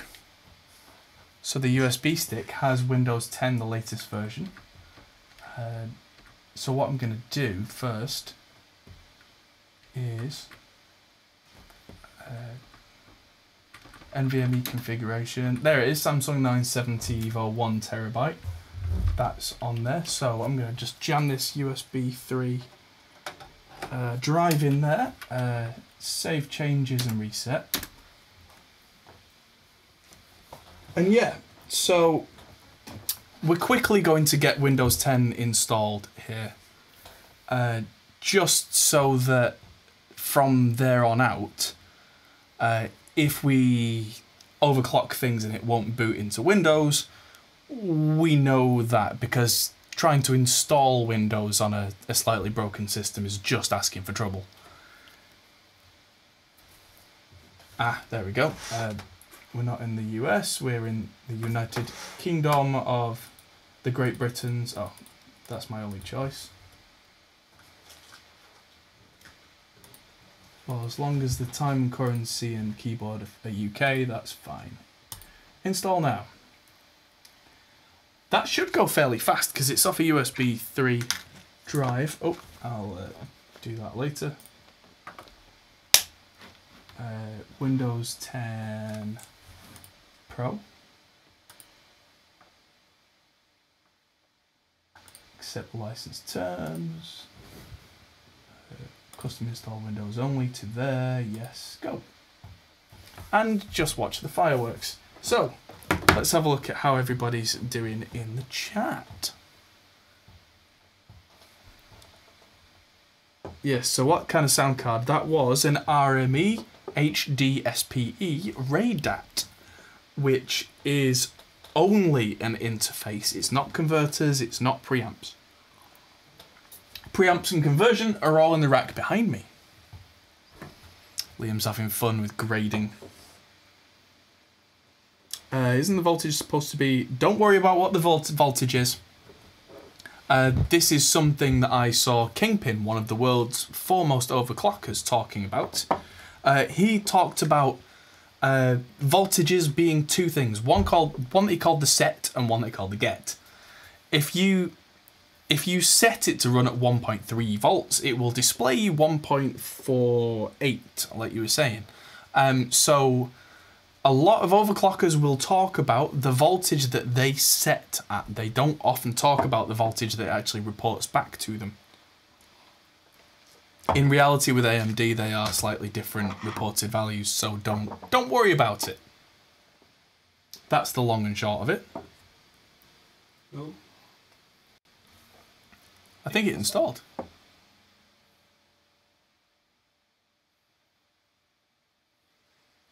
think it's restarting for the next stage of installation. I've dropped the ISO down because There was no information on it. Oh, is it just blown out? Too blown out. Okay. So if you need to go back to it over there, you need to remember. There you go, it looks better now. Actually see it. Do I have a video about mixing in Reaper? Someone just asked in chat. Oh boy, have we got the channel for you. Feel free to have a look around the channel because we have many videos about Reaper. And lots of videos about mixing, and all the videos about mixing from me are in Reaper. And also a course on Pro Mix Academy. If you want to do an ultimate deep dive, we have the Ultimate Reaper course, which is now available through Pro Mix Academy, which is Warren Hewitt from Produce Like a Pro's platform. So, yes, check that And people out. say it is good. That's what we hear. No Sound Blaster card, yes. RME's going to go away soon, we'll bring back the Sound Blaster, yeah. This is not to Windows 7, no, this is the latest Windows 10. Yeah, we could take this nice appropriate time to click the like button whilst we watch more Windows installation screens.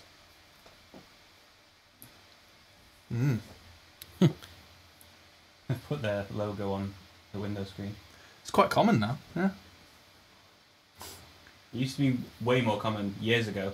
When it was customizing, yeah, I remember that. Remember everyone was like, when you used to customize your sounds, customize everything. Is that the right keyboard layout? Oh, United Kingdom, I told you this. On install, what are you doing? No, I don't want to add a second keyboard layout. Just say I don't have internet. No, and no. Don't need any of that crap. Yeah. You must get online to get these new features. What, you mean all the stuff I don't want? No, I'm good. One of the first things I'm going to run when this is connected to the internet tomorrow is a script called Windows 10 Debloat, which I've discovered, which gets rid of a lot of the inbuilt crap. Oh, like what? Like Candy Crush and Cortana, I think, and a lot of just stuff that I'll never use. I had to find a way to get rid of Feedback Hub properly the other day because it keeps running randomly whilst I'm gaming and just using 40% of the CPU on an i7-9750. It's like, seriously, what are you doing? Who's going to use this? Studio. Create a super memorable password. Let's turn the camera away for a second. Penguin. Enter. Confirm your password. Penguin. Enter. Give you a clue. It's not penguin. Why do I have to create 3 security questions?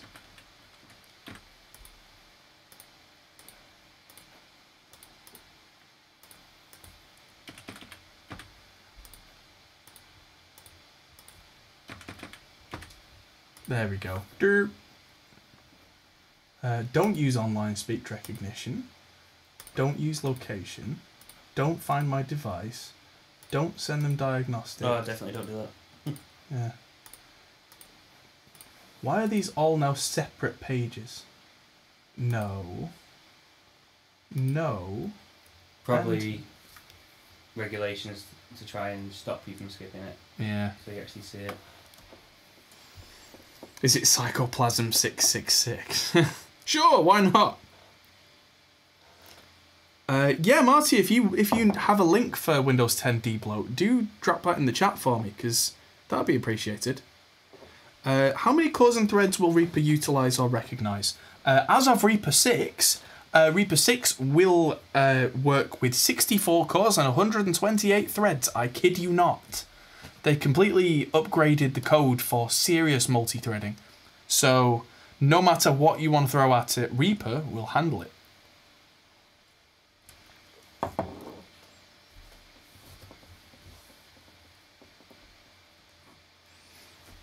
There we go.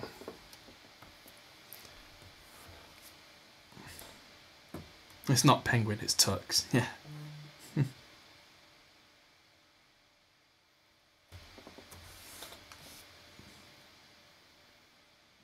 200 mixes and Adam will do a live mix on Pro Tools. I mean, I could.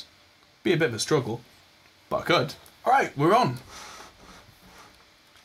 So, let's have a look on this installer drive quickly. Because there's a couple of things on here that I wanted to get on right away. And then we'll go back to overclocking. So one of the things I wanted to get on straight away was the AMD graphics drivers, which were specifically the Radeon Pro, not the gaming drivers, the actual like professional, like the content creator drivers. Not entirely sure what the difference is, but I wanted to get that on there as soon as possible.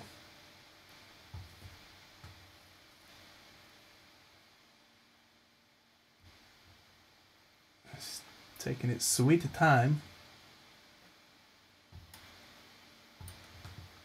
But let's just look at Task Manager for a minute, and just be very, very happy with change graph to logical. Oh, look at that. Look at that graph. Look at this graph.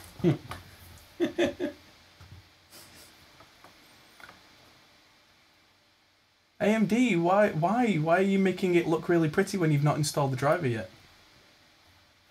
Additional options. No, don't need any of that. Yep, so Radeon Pro software. You know it's pro because it's blue. So, so how many cores have you got? Huh? How many cores are there? 12 and 24 threads. Wow. 12 core with hyperthreading. Well, SMT as they call it. Wow. It's a lot. How much did this cost? Lots. Oh, that made me go. Brr. Right.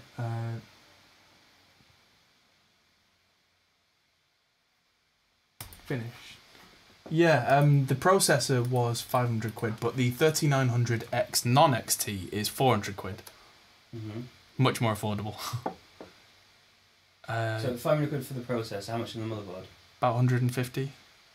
Okay, and then there's the graphics card on top of it. Not that It's RAM. expensive. No, not really. But once all's said and done, because I bought the case and the Blackmagic capture card was extra. And yeah, but it's really not an unreasonable amount of money. But yeah, I'm going to shut this down now, turn it back on, and look at more tech stuff. So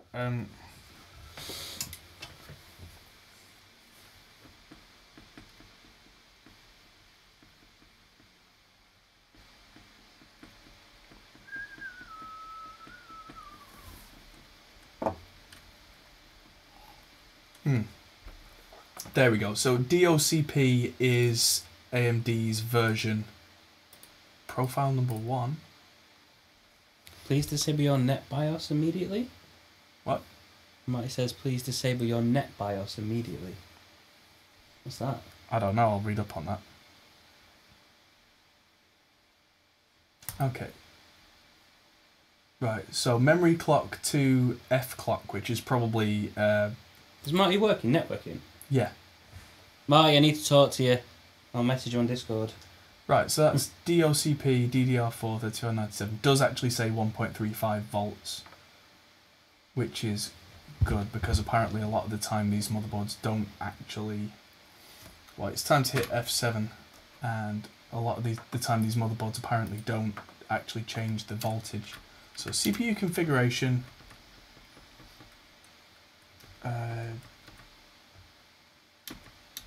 Don't want to change any of this. Although I could turn off SMT at some point. I'm going to experiment with hyperthreading for Reaper and see how it affects it in this kind of thing. So F clock frequency, Infinity Fabric is going to be 1800 megahertz exactly. CPU core ratio auto. look, yep, voltage is going up to 1.35 for the RAM. And so that's all I'm going to do on here. I'm going to save changes and reset. So that's going to make the RAM go a lot faster. Well, you say hyperthreading should improve Reaper by a lot, but on a 12-core, 24-thread machine, will it? Hyperthreading isn't great for audio. Hyperthreading is great for things where you've got a little bit of extra process time. Okay, so how's my RAM running right now?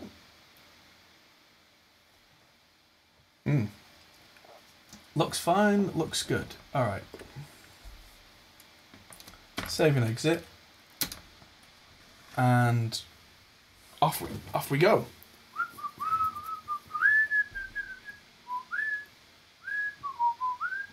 Oh, yeah, NetBIOS as in networking. No, I remember that now, yeah. Show them the screen, please. They can't see the screen. Well, they can, just can't see it close. There you go. Everybody happy now? Pretty trees. See, this camera's not liking it, that's the problem now. Like it's either too dark or too bright. Dynamic range. Right, so we have performance so virtualization disabled. Memory is running at 3600 megahertz. Happy days. And CPU is barely even breaking a sweat. Lovely. Let's install some stuff to really test it. So what have I got? Next thing is I'm going to put things in the documents file, and I know that's bad, but we've not installed anything yet. So I'm going to install the drivers for the RME card. Just because then I like to have all the drivers installed for everything in the system before I stress it, so that we know that everything's actually on when we stress test it, in which case if anything's going to crash, it's going to crash in a system setup that I already, you know, it's like, it's right at that point. I feel like I'm explaining myself slightly poorly there, but I think you get the idea. So that's now installed, which means if I go to device... Test the environment for which you're going to use the computer in. Yes! Yeah, thank you. That's absolutely right. So PCI device... Oh, right, so I need to... SM bus controller. I need to install some motherboard drivers at some point then. That's fine. I'll do that in a little bit. But for now, with everything cranked... Oh, where was it? Soundside synth on there. Cinebench. It's just going to have to be Cinebench for now because I'm not connected to the internet, but I do have... No, it's not a high DPI panel. I do have blah, blah, blah, blah, blah, blah, blah, a full copy of 3D Mark now. It was £3 on Steam. So I thought, why not? Because it used to be 35 quid for 3D Mark. And I thought, I'm not paying that to benchmark, but for £3, I can do that. Yeah, BIOS update can wait. Everything can wait. This isn't connected to the network. So I've got a full copy of Ada64 as well. I really like that program. Oh yeah, Ada, yeah. Because you can stress test everything and set it to max performance, so it runs your CPU, GPU, everything at full. Right. It forces everything to full, so you can check for thermal throttling and stuff. Yeah. It's the only tool I found out there that was able to actually stress test my laptop properly. So I was getting throttling issues. Okay, so let's hit run on Cinebench R20. Watch it melt. Or not melt. Look at that speed. That's R20. That's the new Cinebench. The newer, more difficult Cinebench. And it's just kind of going, yeah, whatever.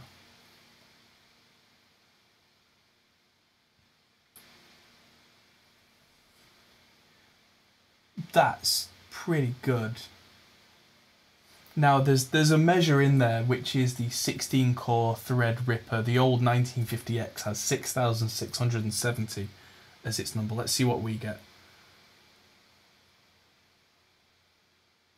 7225. We are handily beating the first generation of Threadripper with a desktop part. Handily beating it. That's great. So that wasn't using the graphics, that was using the CPU? That was entirely using the CPU. Right. But it ray tracing, it's classic ray tracing where it uses the CPU to do little cubes. And yeah, that was entirely CPU bound. And it still did it in that speed. Sweet. That's very impressive. And yeah, all the noise I can hear in this room is coming from the streaming laptop now. It is loud. And I'm sat next to this thing. But yeah, I am going to have to do more testing after the stream then. But yeah, it's good to know that I can absolutely crank that. And it doesn't even complain. It doesn't care. Just kind of gets on with it. So I think that's probably a good time to end this stream. And I will try and do a follow-up video on performance within the next couple of weeks, because I've got a lot on this week. Marty, if you can check your DMs on Discord when you've got a minute, that'd be amazing. Oh, also I will go to network settings and change adapter options, properties. Doesn't even have NetBIOS. Maybe it's just not included anymore.